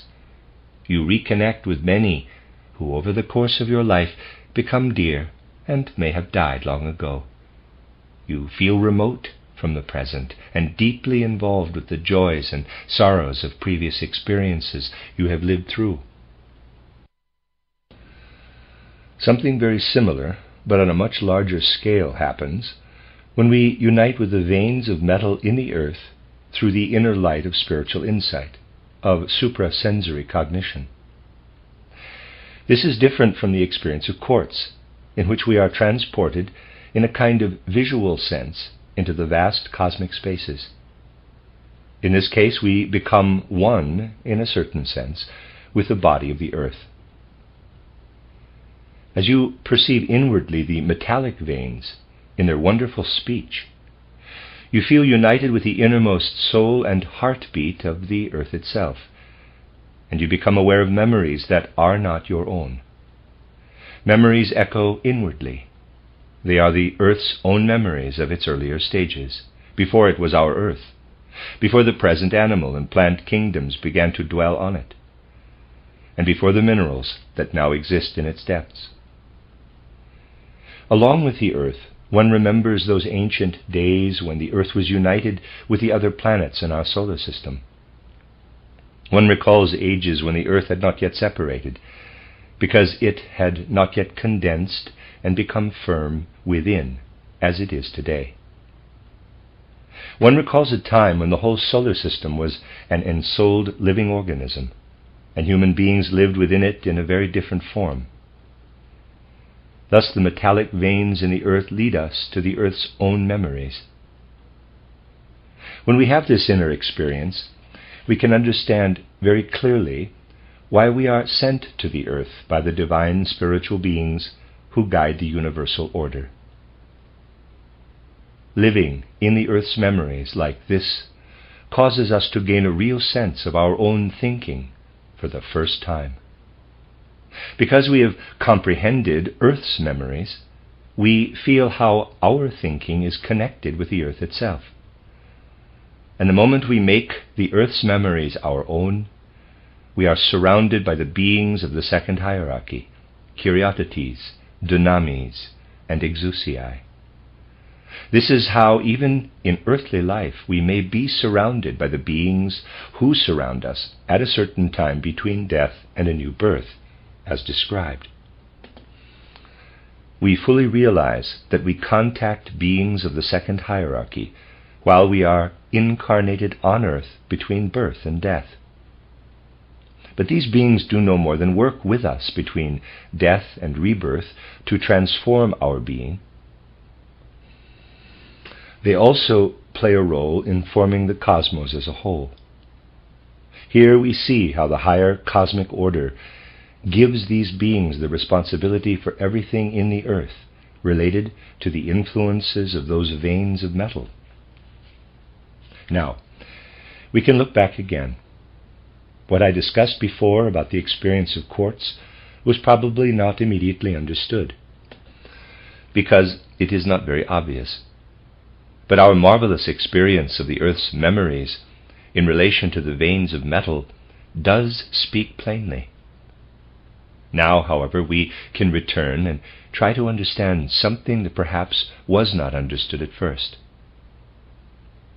Now we become aware that we are surrounded by beings of the third hierarchy, angels, archangels, and archai, as we soar into the great cosmic whole, borne by the light that permeates quartz. And we learn something very special. As we ascend into the high mountains or descend to veins of metal deep in the earth, the reality of it is not communicated to us by our ordinary senses. We become familiar with the marvel that, in the high mountain regions of the silicious rock, angels, archangels, and archai weave and hover over those rocky peaks. And when we descend into the earth, we find the beings of the second hierarchy permeate the paths of metallic veins. We can also say that during earthly life, we are among the spiritual beings connected with our innermost being between death and a new birth.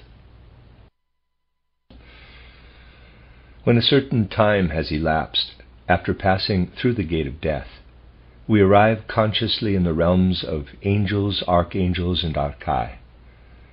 The condition of consciousness we have developed in this disembodied state enables us to perceive the beings around us, just as we perceive the four kingdoms of the natural world during our life on earth. But when our higher level of consciousness there enables us to behold angels, archangels, and archai, everything that the senses could perceive has disappeared, because our senses have been surrendered to the elements with our bodies. Between death and a new birth, we perceive nothing of the earthly sensory life. Then the angels, archangels, and archai narrate for us the story of what they are doing down on earth. This is the appropriate way to say it, since it fits the situation exactly. They recount how they are occupied with more than the life they live with us. They whisper, quote, "We also participate in cosmic creation. We are the creative beings of the cosmos, and we look down in earth existence upon the earthly forms shaped by the quartz rock and its relatives." Close quote. Then, while among these angels, archangels, and archai, between death and a new birth, we realize that we must return to earth, because during this time we come to know the beings of the third hierarchy. We also hear them speak in a wonderful way of their works on earth. We realize that we can perceive their activities only by descending to earth, clothed in a physical human body, and thus partaking of sensory impressions. Indeed, the deepest secrets of sensory perception, not just those available in high mountain country, but everything that the senses convey, are revealed to us in the wonderful words of the beings we are associated with between death and rebirth. Ordinary consciousness just cannot perceive the real mystery and beauty of physical nature, which is so great that after passing through the gate of death, our earthly memories of it are truly illuminated when we hear the third hierarchy describe what we perceived with our eyes, ears, and other senses on earth. Thus is the connection between what is physical and supraphysical. It is also the connection between physical human life and supraphysical life. The universe is full of splendor, and it is only proper that everything we see in physical existence delights and uplifts us. We come to know its actual mysteries once we have passed through the gate of death. The more we learn to rejoice in the physical world, the more deeply we enter into all the joy that the sense world bestows, and the greater the measure of understanding that we bring to the realm of the angels. They are waiting to tell us of the mysteries here on earth that we cannot yet understand, but that we do understand once we pass into the supraphysical realm. And our relationship is similar in the case of the second hierarchy, Kuriotetes, Dunamis, and Exousiae, within whom we live for a certain period between death and rebirth. We develop a special relationship with them by penetrating the earth's memories along the path of light of its veins of metal. Here again, however, we can understand our earthly experiences of the metals only when we have crossed over into the region of the second hierarchy. You see, one of the most beautiful experiences we can have is to be able to investigate the various relationships between metals and human health. And I have reason to hope that the anthroposophic movement will be particularly successful in uncovering the beauty to be found in this area of research. Every metal and metal compound has a specific connection to human health. As we go through life and experience health and illness, we continually form ties to the metals and their compounds that give the earth its memories. We must go beyond merely theorizing about the healing properties of lead and copper and their compounds and so on. These substances all constitute significant and valuable remedies if we know how to prepare them correctly. We must not be satisfied with talking in abstractions about the wonderful relationships between metals and the human being. Indeed, a feeling of reverence arises in us even now as we contemplate metallic veins in the earth's depths. But we must go another step and develop a deep understanding of the marvelous connection between metals and the human being. The connection first revealed to us once we have examined it from the perspective of the human being in relation to health and illness.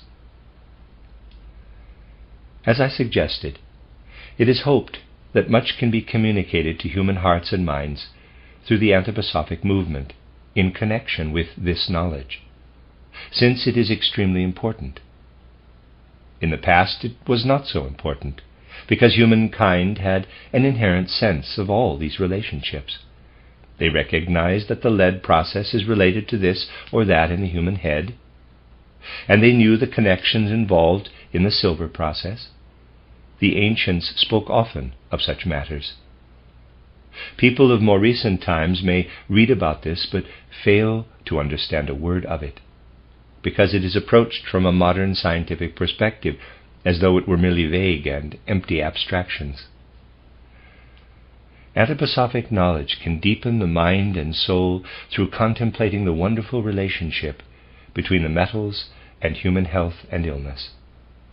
Thus, when we die, we can take with us into the spiritual world something to help us understand, in a very special way, the language of the second hierarchy. As a result of such preparation here on earth, we will take with us the necessary understanding, so that the most profound mysteries of the universe can be revealed to us. This is a fact. We learn what anthroposophy teaches us not merely out of curiosity, but for its results once we have passed through the gate of death. Spiritual science offers us exactly what we need to find the right relationship with the beings we encounter between death and rebirth.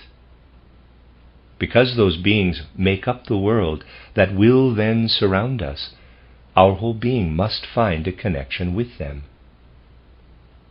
Thus, it is possible to present a detailed image of how we find such a relationship with those beings of the higher hierarchies between death and a new birth.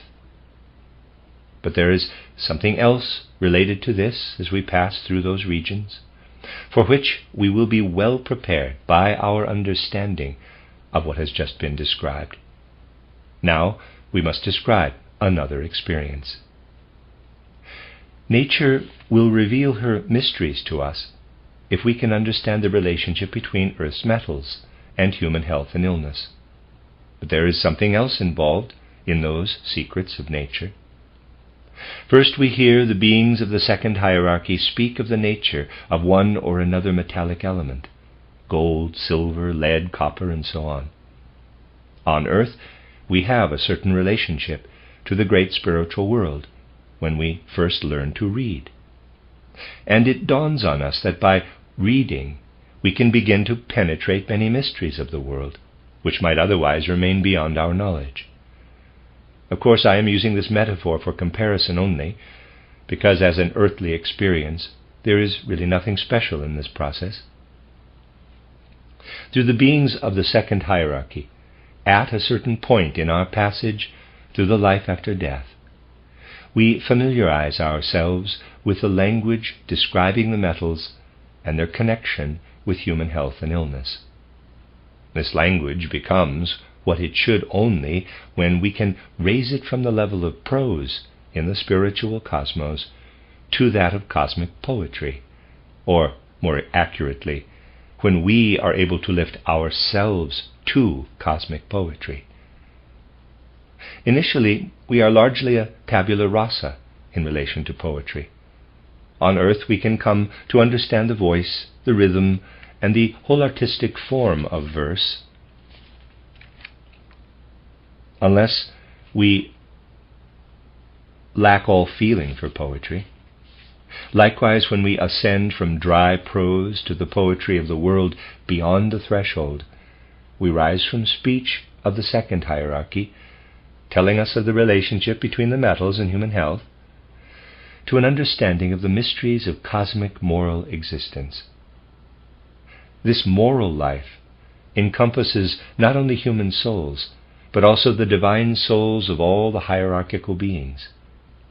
And the mysteries of the soul element are opened to us especially in this region. then we can take another step. We can experience what I described as going up into the mountains and into the earth's depths. Everything remains still at first. We observe the quiet veins of metal and the stone along the mountain ridges. But we can go farther and try not to view things only with a dry utilitarian perspective, though we should not underrate that kind of observation, since we need to plant both feet firmly on the ground if we want to enter the suprasensory world, healthy in body and spirit.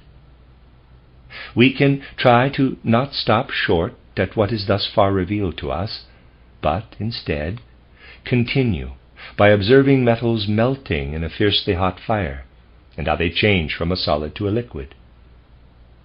By visiting a foundry, for example, we see iron in the furnaces as it is made to flow radiantly, or witness the processes in which metal ores, such as antimony, are transformed not only from solid to liquid, but gradually into other states.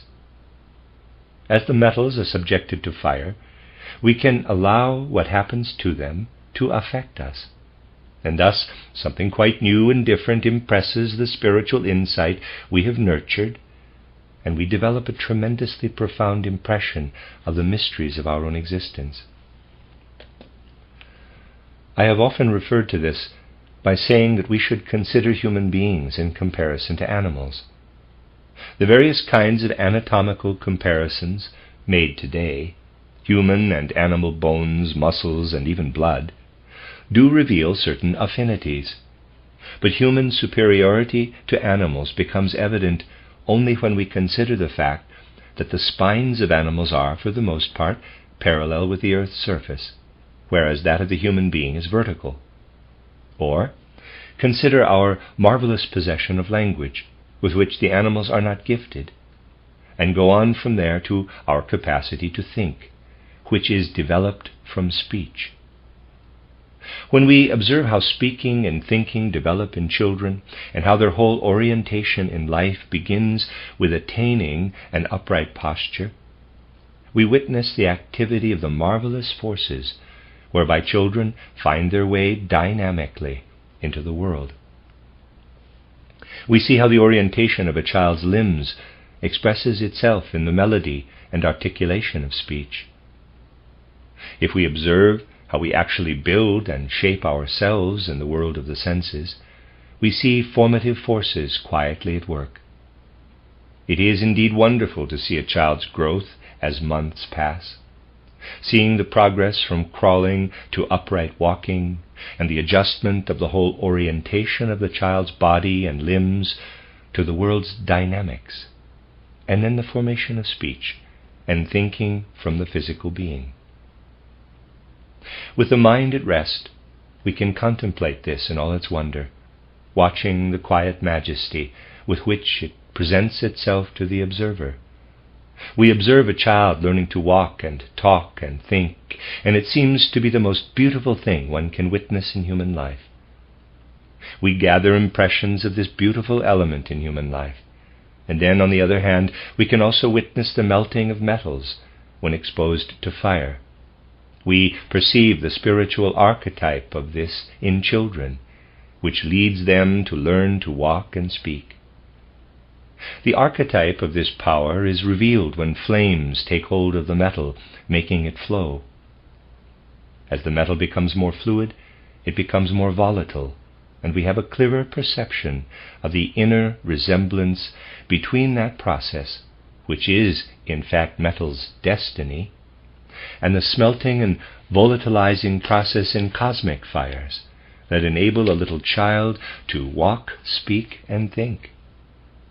And we realize that the beings of the first hierarchy, the seraphim, cherubim, and thrones, are involved in a twofold activity.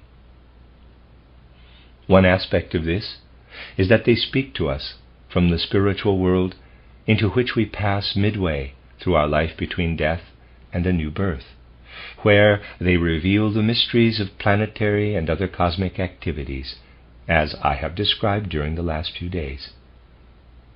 They also work down into the visible world. Here in the visible realm, the influences of the seraphim, cherubim, and thrones are active, on the one hand, in little children as they learn to walk, speak, and think, and on the other hand, in everything behind the earth's process in which fire plays a role, such as when fire melts glowing metals. Our planet Earth is indeed built up through the melting and glowing of metals and the forces of fire. As we look back to ancient times, when this planet Earth was being built, we see in the metal melting through the forces of fire an aspect of the works of the seraphim, cherubim, and thrones in the earthly world. In particular, how the beings of the first hierarchy accomplished this work, supported primarily by the thrones. We can look back into the ancient times of Earth and see how metals glowed and liquefied as they were subjected to the forces of fire, and how they played a special role in the Earth's manifestation. The thrones had an especially active role in this, with the seraphim and cherubim quietly working alongside. It is the cherubim, however, who play the main role when children learn to walk, talk, and think. But it is always the beings of the first hierarchy that we see working harmoniously in both of these activities. This kind of knowledge links earthly death with resurrection in our life beyond the threshold.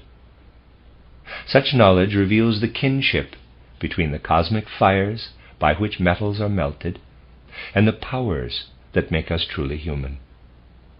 Thus the whole world becomes one, and we realize that our earthly life between birth and death is really no different than our life in the spiritual world beyond the threshold.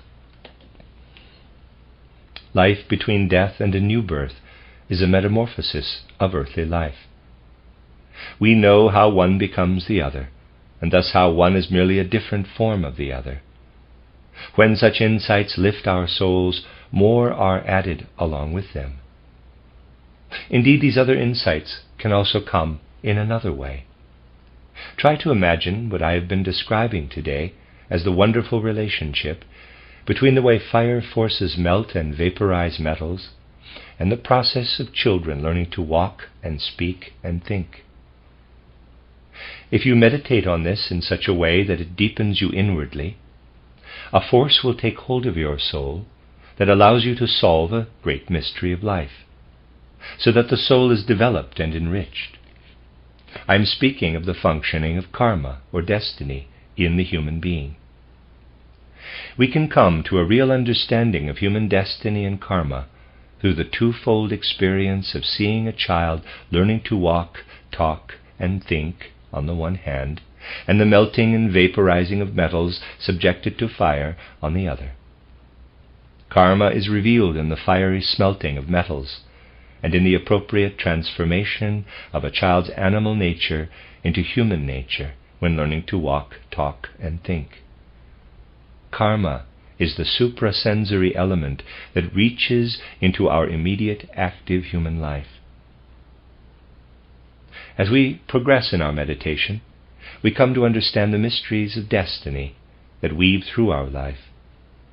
On the one hand, we have a picture of the destiny of metals as they are subjected to fire, and on the other the destiny of the primal human being descended to earth and learning to walk, talk, and think. Between these images we find what we need to know of the mystery of karma for our human life. So you see, the suprasensory human being speaks into the human world of the senses about the matter of human destiny. This is what I wanted to speak to you about as part of our study of a suprasensory human being. We could never base such a study on abstract theories. To understand the human being, we must reach into all the mysteries involved in the being of nature as well as in the spirit of the cosmos. Ultimately, human beings are intimately connected with all the mysteries of nature and universal spirit. The human being is in fact a universe in miniature. But we must not imagine that whatever happens on a grand scale out in the macrocosm occurs in the same way in the microcosm. As the metals melt, majestic flames of the fire's forces flow out to the very limits of macrocosmic space, and such boundaries do exist. My dear friends, try to picture these fiery forces through which metals become fluid and volatile. This vaporized substance radiates into the vast expanses of the universe, but it returns in the forces of light and its warmth. And as it returns from cosmic space, it takes hold of a child who can only crawl, and helps that child to stand upright and walk. So we see the upward flow of currents in melting metals. They turn around when they have gone far enough out into the cosmos, and return as the forces that lift a child into uprightness.